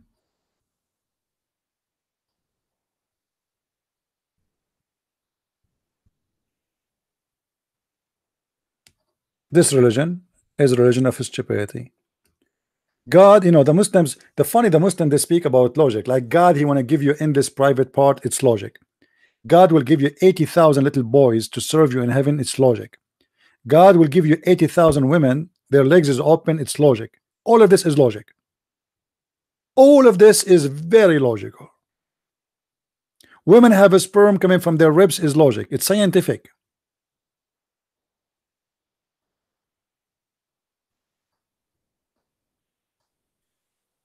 One of the most lovely logic I like about Islam is the thunder. If you go to chapter 13, verse number 13,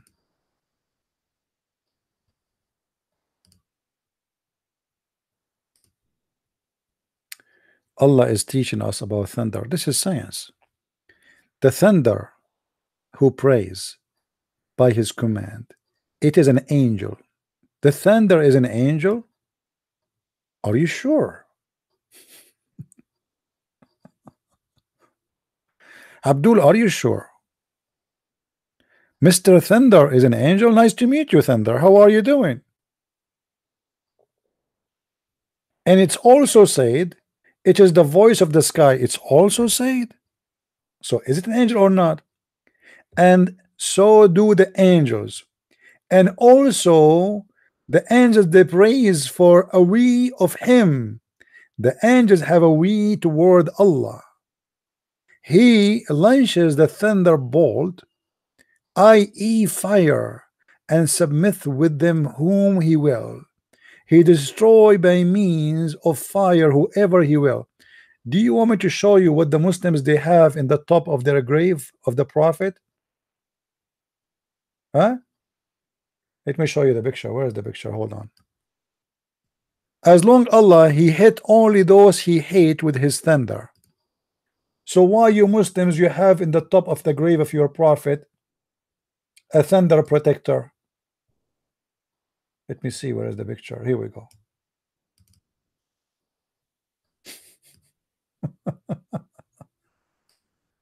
Allah, guys, Allah, he hit those who they are kuffar with the thunder. The bad ones, he punished them with his thunder, whoever he will. Okay, why Allah will and he kept destroying the grave of Muhammad? You see, they have in the top of his grave this building. Do you see the cable? And actually, this picture is taken by a guy who left Islam. He went there and he said to himself, he became an atheist now. He said to himself, what? This is the Prophet of Allah. Why you are putting the thunder cable there?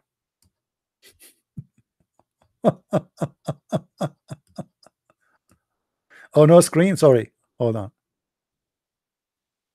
Do you see it? This is the grave of Muhammad. They have this doom in the top of his grave. Do you see the cable? This is a thunder cable to protect from the thunder, because this grave was destroyed many times by thunder. So in order to protect it from the thunder, they put the cable. But the Quran says Allah, he hit with it those who he wish to punish them. So why Allah want to hit the grave of Muhammad?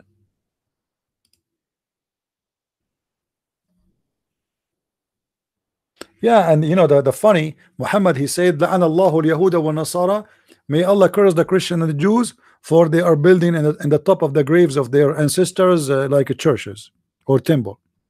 But the Muslim, they have the same.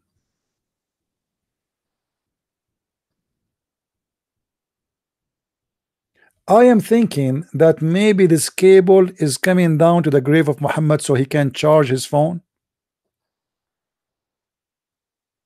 There is no way that this cable to protect his grave. No way, no way, no way.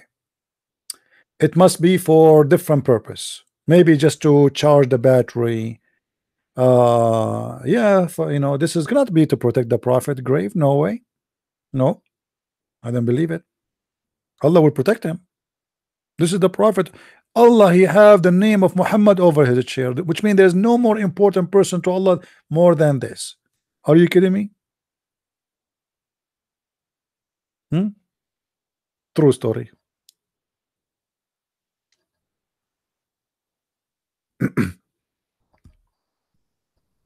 I don't talk about the cable TV porn, please. You know, once, guys, in the Middle East, this is many years ago, I went in my parents' house. You know, in the Middle East, we have like houses is made from concrete, you know. So I went in the top. We have like in the top, like you have a place where you can sit. We have a flowers, roses. So I went to the last roof in the building, and I look around me. Everybody in the roof is changing the direction of the satellite. Everybody, and you can see from far away. Our building high, you know. And I was saying, like, what happened? I went downstairs. I asked them, is the satellite working? They said, yeah, it's working. So I don't know why. I mean, why people they are working, everybody. And then after that, I went out. You know, I saw a bunch of guys in my age. You know, we were young, like teenage. And they said, do you know what happened today? I said, no, I don't know what happened. They said the porn stations, they changed. They are not in that satellite no more.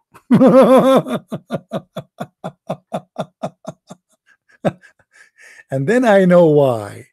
Because everybody is turning the satellite to different direction, because now the direction they have no porn. Everybody. The direction we have, they have a Christian stations, Islamic stations, CNN, Fox News, you know, like there's many TV stations, but the porn, they move it. It's not there no more. The whole city is moving to the different satellite. That's it. But if you go in the Middle East, you will see that nobody speak about decency and honor as much as they do. And I'm speaking about my people. I'm not talking about, you know, people from different world, you know. I'm talking about my people. Hypocrisy there is like is the lifestyle. In the street, everybody speaking about the porn. When they want to play like they are the believers, everybody he have a dot in his forehead. He's a sheikh and he's a believer and he's a Hajji. You know, he's coming from Hajj, coming from Mecca.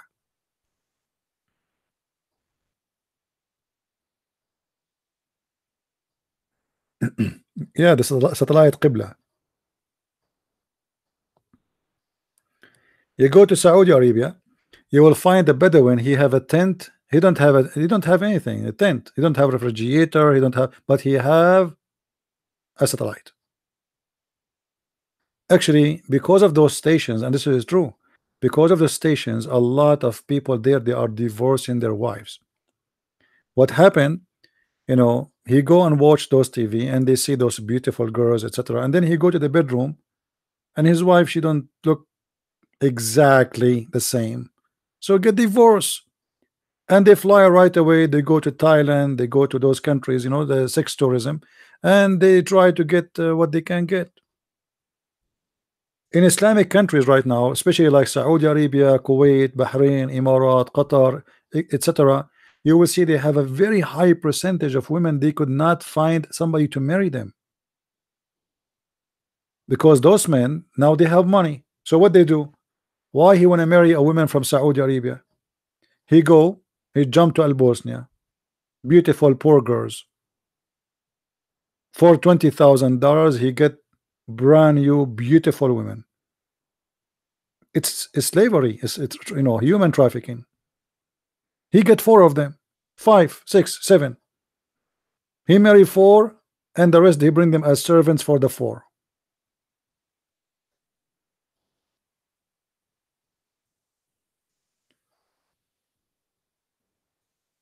Do we have any Muslim?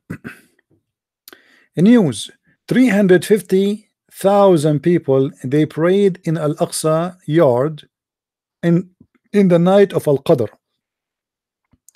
Anyone remember what is the night of Al-Qadr? But by the way, nobody knows when the night of Al-Qadr is. Those people are guessing.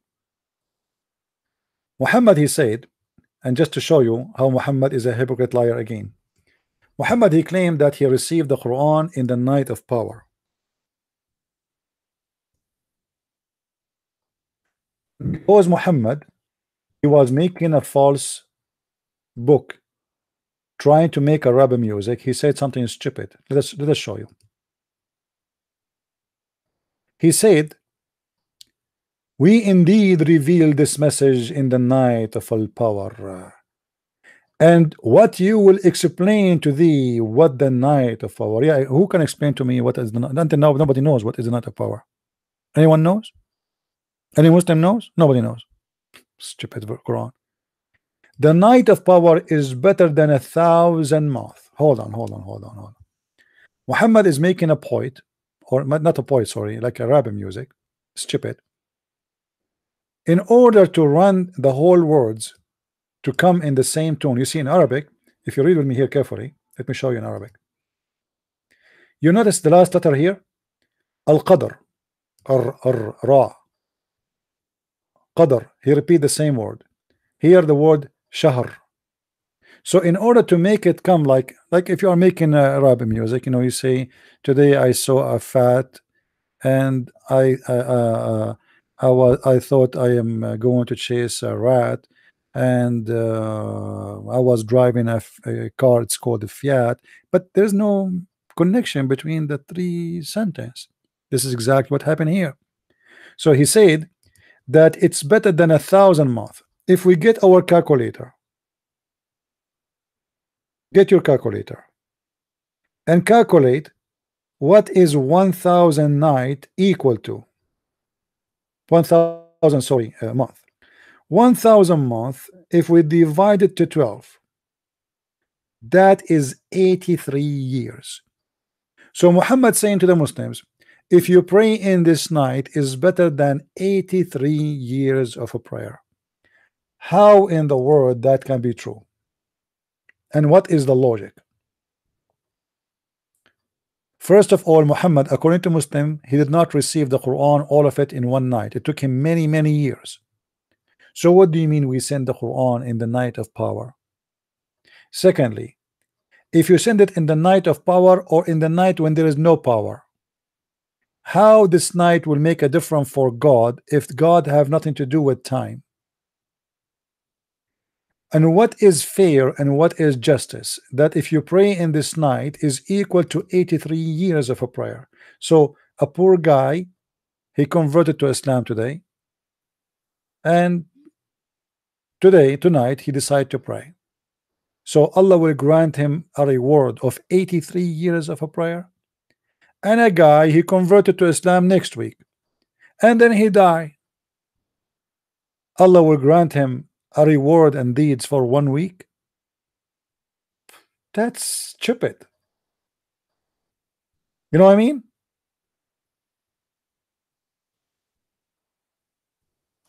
If you pray for 1 night is the same as if you pray for 83 years. Why? And the funny, to make it more funny, Muhammad do not know when the night of Al-Qadr is. There's a hadith of Muhammad. He run away, and he came like a rush. And he arrived between the Muslims. Prophet, what's up? What's up, Prophet? He said, I just remember when the night of Al-Qadr. He said, yes, Prophet, where it is, where it is. He said, I forgot.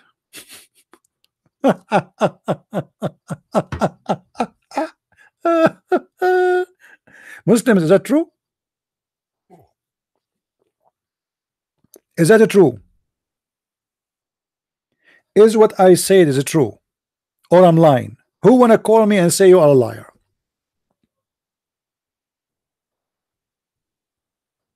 Muhammad, he got so excited and he's running. Hey, Prophet, why you are running? What's happened? Okay, I cannot breathe. I cannot breathe. Hold on. Okay. Prophet, what happened? What happened? Something wrong? He said, I just remember. I remember when the night of Al-Qadr is, so I came to tell you. Okay, Prophet, so tell us. Huh? Okay, tell us when it is. I am afraid I forgot. What? What the heck? He forgot?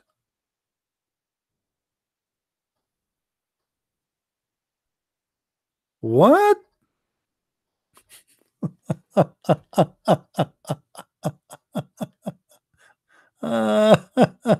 Oh boy. Oh boy. Any Abdul in the bushes? Your prophet he forgot? I mean, so how you Muslims now you will find which one is the night of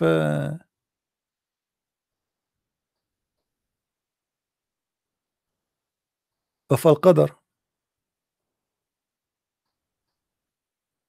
Any Abdul?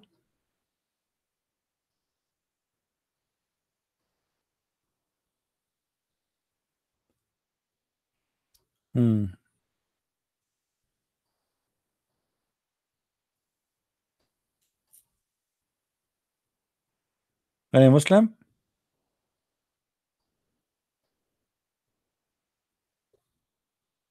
Who was a Muslim when I laugh at Prophet Elijah? Any Muslim want to laugh at Elijah anymore?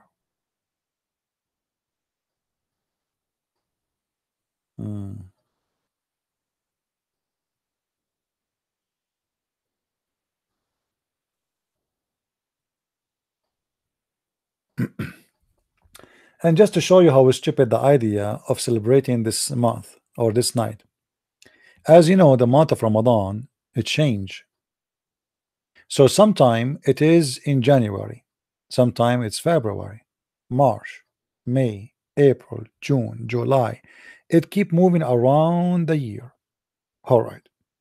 As long this is a night, and this night is dated, how you Muslim can celebrate such a night if it is the whole month is shifting? You know what I mean? Guys, you understand what I'm saying? So today, let us say today, okay, today is June 11. Today the Muslims are celebrating the night of power. When was the night of power last year? June 1st. You know what I mean? So what does that mean? And when was the night of power the year before it? And the year before it? And the year before it, what kind of a madness and stupidity this stupidity is? Is it a date? Is it a day and a night? It is what? How the night of power can be now in June, and then after a few years is going to be in January?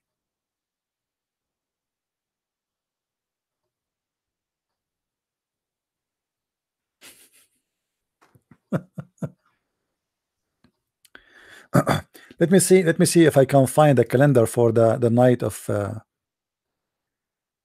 well, first, what they call it in English, what they call it, the night of power in English, what they call it, Al-Qadr. Let me search, hold on. I will find the night of Al-Qadr calendar. Let us see if we can find something.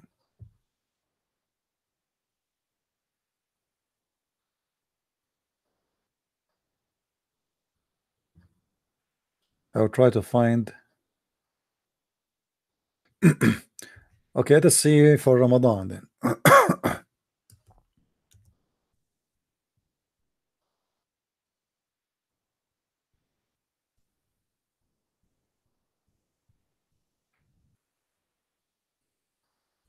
All right.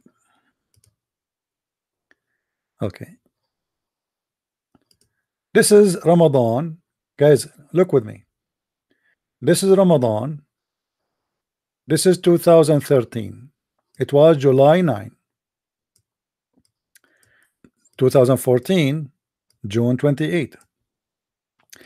15, June 18. Let me zoom in so you guys can see it better. Hold on.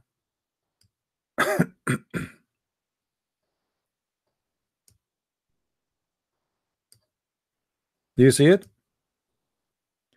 Do you see how it changed?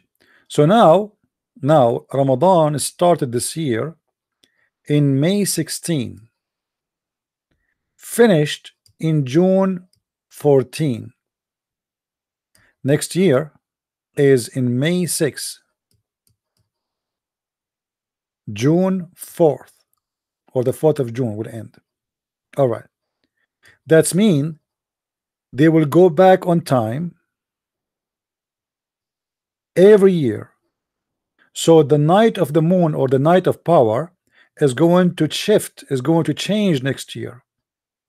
So how you can celebrate such a night if this is not a night? Because even the month is not a month.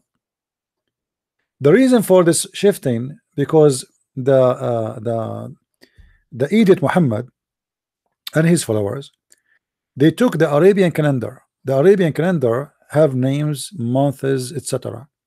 And those months are fixed. However, they used to do the same as what the Jews do. What the Jews do, because they are using the lunar calendar, every 3-4 years they have to fix it by adding a few days to the year. So let us say at the end of every year you add a half day, or sorry, a few days. So in order to fix this issue, they have to add days. It's a must, because the year is not complete. When the Muslims took over this calendar, they decide to change the month's location.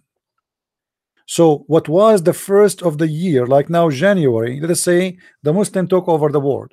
So January is the first month of the year. The Muslim, they will do the same. They will keep January, but they will say, okay, it's going to be the first of the year of the Christian calendar. We will make it January is the day where Muhammad, he moved out of Mecca, al-Hijrah. So they change the first and the beginning of the year to the date where Muhammad, he moved out. So they moved the month from place to place. And by doing that, without adding days to correct it, their month is, or their calendar is screwed. So Ramadan is not a Ramadan no more. Ramadan used to be in a fixed month. Most of the some Arabic scholars, they say that the month of Ramadan used to be between September and October. Some they say August and September. However, wherever it is not what Ramadan today. As you see, Ramadan now, it can be in February, it can be in July, it can be in March, It can be any month in the year because it keep moving. In the year 2030, Ramadan will be in 24th of January. In the year 2031. In the year 2031 is going to start in December 15, will end in 13th of January. So do you see how it's changing? And what make it more funny, by the way, the Muslim, they say to you, you are celebrating Christmas, but Jesus was not born in that date. The Muslim, they celebrate the birth of Muhammad based on this calendar, which means his birthday sometime is in January, sometime it is in December, sometime it's February, sometime March, sometime June, sometime July. It's depend, because they are celebrating according to this calendar, which is a stupid calendar.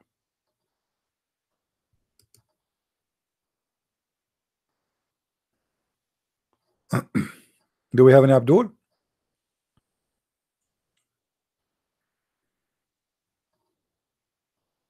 Any Muslim would like to call? All right, guys, I'm not going to stay long today. I have some work to do. I'm working on my book.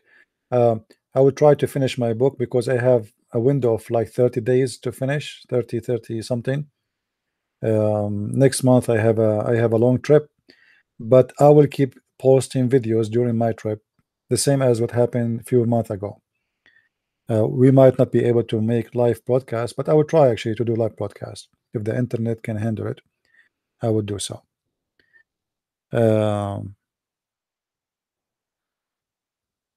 We have a good time together to get Muslims to call and debate. No, I have to. It's okay. It's it's going to be a few weeks anyway. It's not a big deal. I'm not going to stay forever. It's just a trip I have to do from time to time. And any one of you would like to invite me to his church to do seminars, let me know. That's what we do. All right. If any of you is interested, and you can invite me, and I do it for free. I don't charge money. I don't take wages for what I do. And if any would like to support our trips, feel free to make a donation. What is your take on Al-Qaddafi? Al-Qaddafi is a madman, stupid. What you can say. This guy, he became in a position in a country, have a small population, a lot of money. Yeah, mad, the same as many of the Arab. A person who have no education, suddenly he got control of a country very, very, filthy rich, with a small population. Madness. So he start having a girl, like a bodyguard. They are women. Bodyguards. They are women. He replaced the Quran by a book. It's called the Green Book. And then suddenly he became an Islamic preacher. Because he noticed that Muslims these days, they like those who do da'wah. So this guy is just a madman, stupid. But he's funny in the same time. Like I remember once when he said, "Do you know Shakespeare?" He was making a speech in Africa. He said, as an example, there's many famous people. They speak about them that they are Christian, but the fact they are Muslims. As an example, Shakespeare. Shakespeare, the true name of Shakespeare is Shakespeare. Shakespeare. Nice to meet you, Shakespeare. So he was an idiot, he was an idiot, and he was very useful for many. There's many people that get so rich because of him, including in Europe. You see Sarkozy, all those scumbag, they used to suck his blood. This guy, he just tell him you are the hero, and he will pay you right away. He will give you a check. Tell him you are the king. Just praise him. Tell him something right away. The prime minister of Italy, Sarkozy, the president of France, all those, they got a lot of money from Al-Qaddafi. And actually, I believe that Sarkozy, he was insisting to get rid of him, Al-Qaddafi. He wanted him to get killed because he's afraid that one day he will be, exposing him with the donation he was making to him. You know what I mean? Because it was done under the table. It's a bribe, actually. So he wanted to get rid of him so nobody will know about it. He used to invite all the kings of Africa, and he said to them, he made them, all of them, vote that he is the king of Africa, the king of the kings of Africa. Money. And for every reader of those kings and leaders in Africa, he give them like $4 or $5 million check. Just say, I am the king of kings of Africa. But in the Middle East, this is the case for everybody. I mean, Saddam Hussein was the same. The Assad is the same. If you go to those countries, you will see every family there, from those family who control the countries. They control everything: the phone companies, the oil industry, the trade, the ports, the import, the export, the airport, the customs, everything in their pocket. Everything. All of them are the same. But there is degrees. Degrees in what? In stupidity. Some of them, they are smart. They don't do what Al-Qaddafi do. Al-Qaddafi was naive, uneducated. So he was kind of a joke for everybody. The others are smarter, but all of them are the same. Go and see the royal kings of the royal families of Saudi Arabia, Emirat, Bahrain. The same scam. All of them the same.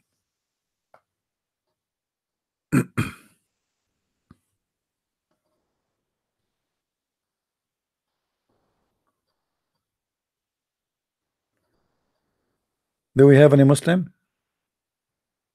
Yeah, he died terribly, but he deserved it. He killed a lot of people. He tortured a lot of people. He's a criminal. You know what I mean? Thank you guys for those who they are making donation. I don't say thank you from time to time, like I say Islam is false and Christian princes. Thank you for the support. We appreciate it. But all of them are the same, but they have different faces, and they try to present themselves in different way, different method. But at the end of the day, it's the same mentality. It's a criminal mentalities. They will not hesitate to make you disappear, you and your family, if you don't agree with them, even if you are from their family. Even if you are from their family, it doesn't matter who you are. Those people, for the sake of power and money, they are willing to do anything. You see, when Saddam Hussein, the Kurdish, they went against him to keep himself in power, he used chemical weapon, and he killed more than 10,000 Kurdish in one day. Just in one day. And he did not feel any guilt. I mean, what a big deal. And the Muslim did not feel any problem because he's a Muslim, killing Muslims, so it's fine. You see, the Muslims, they have mentality that if a Muslim is killing a Muslim, it's okay. As an example, the Turkish, they controlled most of the Middle East for hundreds of years, raping the Arabian women, the Muslim women, Christian women. They kill, rape everybody. And the Arab, they never did any revolution against the Turkish for a very simple reason, because they are Muslims. Go and check the Albanian, for how long they controlled Egypt, as an example. But they are Albanian. What Albanian have to do with Egypt? The Albanian, they brought to Egypt as slaves, and then they took over the palace of the king and over the kingdom, and they became the kings. And they control Egypt for hundreds and hundreds and hundreds of years, and not even a single Muslim complained in Egypt. Why? Because they are Muslims. When the British, they came to England, to Egypt, the Muslims went so crazy. British, kuffar, Christians. The Albanian, they are not, they have nothing to do with them. Just because they are Muslim, just say they are Muslim. You see now, if Netanyahu, he convert to Islam and he nuke Gaza, not a single Muslim will complain. This is the truth.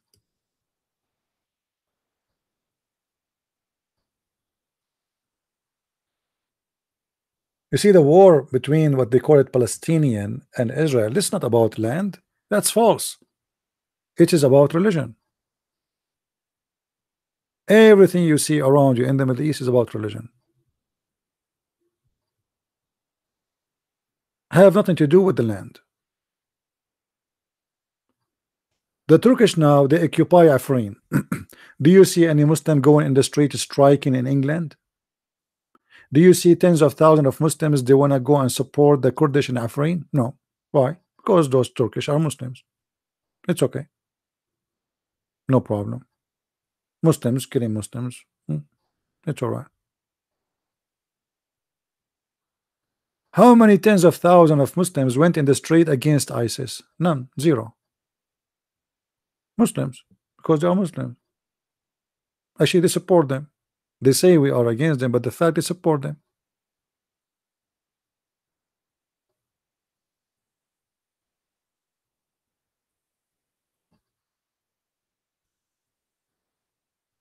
And today, actually, I'm happy that Trump, he met with the president of Korea, because I believe that Korea, the north of Korea, is going to be soon the coming Christian country.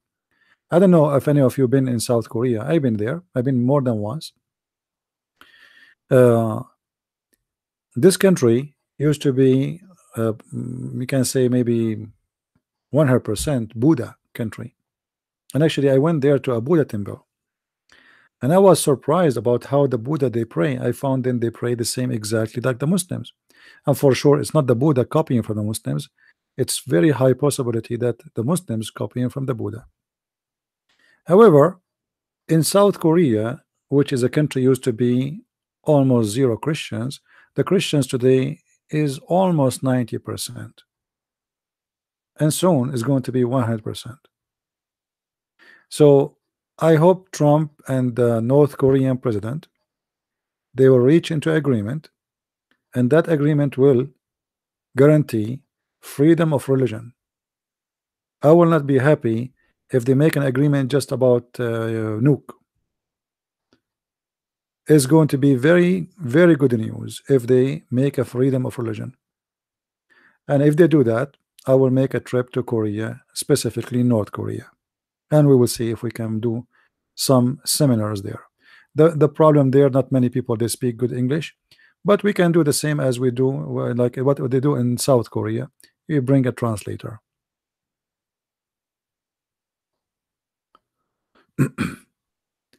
So I hope soon will that will change. And actually, and the other good news too, that in China, China is coming to Christianity as something you cannot even imagine.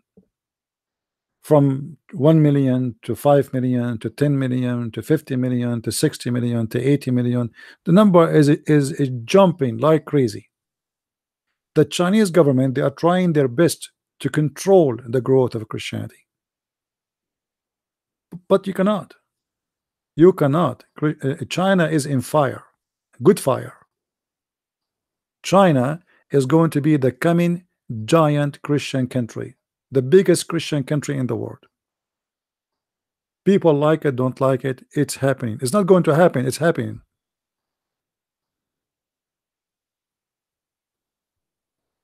Yeah, and sometimes persecution can do better, can do best. Persecution make of us better Christians. You see, when you are a Christian, the church door is open for you anytime. You don't go to pray because, okay, I have it, for granted. But those who they are under persecution, they live different kind of life. They are better Christians than us.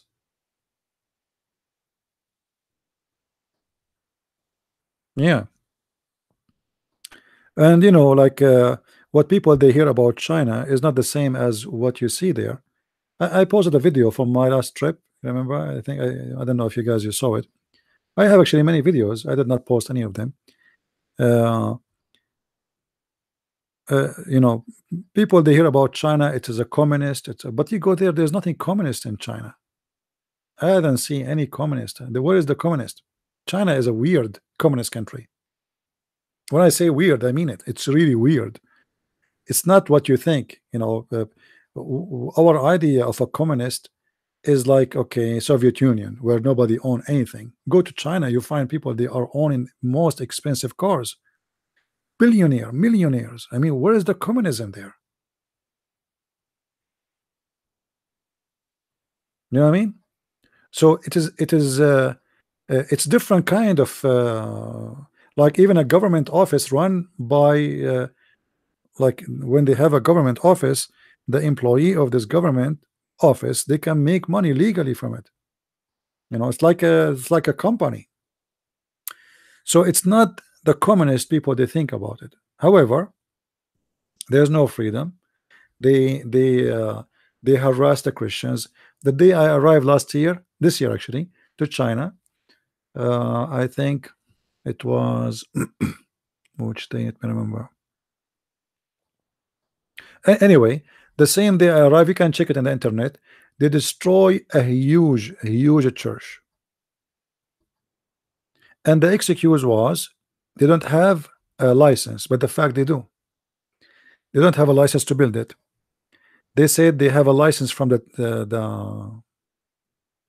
city or whatever, blah blah blah, but not from the official federal whatever, you know. So they made an excuse to destroy this church. Why? Because this church was growing so fast.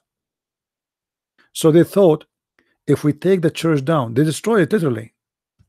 Let me see if I can find you the news to show you how big the church is.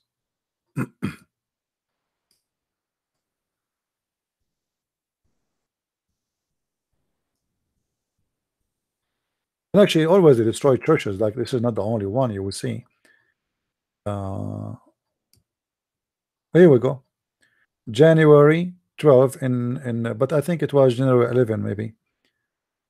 Yeah. Or January 10 I arrive, I think. Do you see it?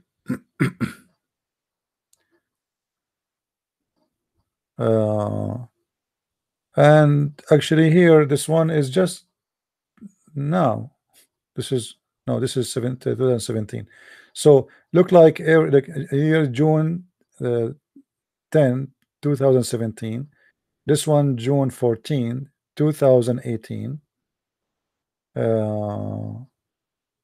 etc. You know, it was a huge church, very big, not like something small. But that will not help them. They can destroy it, no problem. But you know, it's still Christianity is growing. You know, if you go right now and search in churches there, you will not believe it. You will not believe it how big, how huge the church is in China. Still, you in your head you think that this is a communist country. You know what I mean? And not to forget like Taiwan, Hong Kong. I mean, you name it. You name it.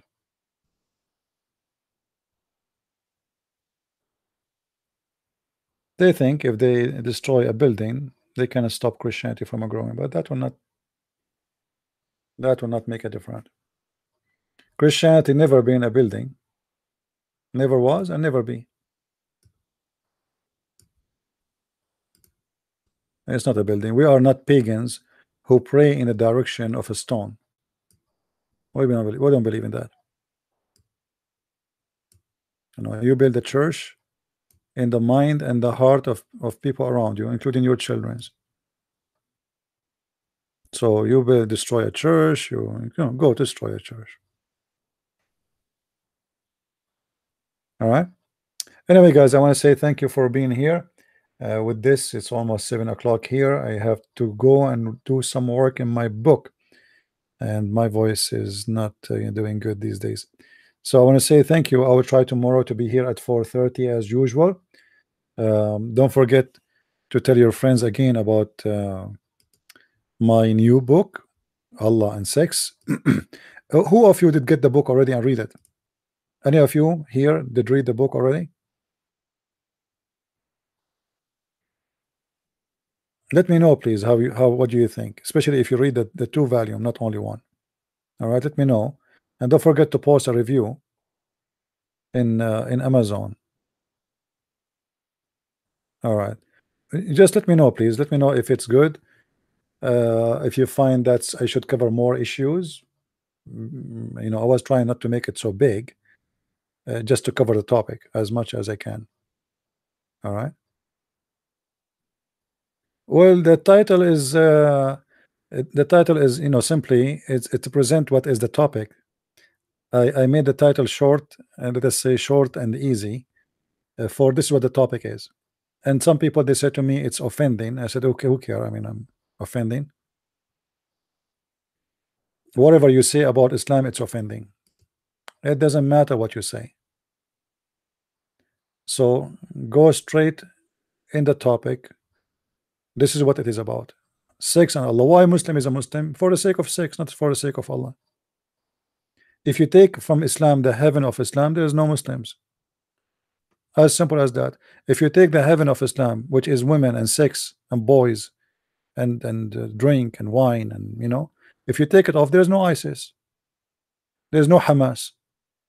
All of this is just because of the idea of sex. This is why you see the majority of those who commit suicide, maybe 99% of them are men. Where is the Muslim women? Muslim women who commit suicide are women, the Muslim, they want to kill them. What does that mean? As an example, in Hamas territory, a woman, she committed adultery, she got a pregnant. Okay, we will kill you. So what do you think?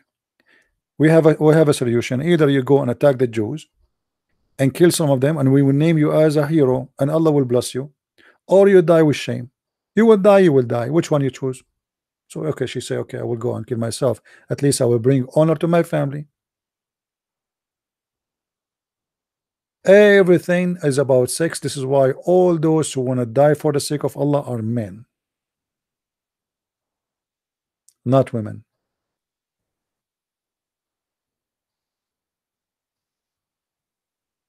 For this is a cult based on sexuality.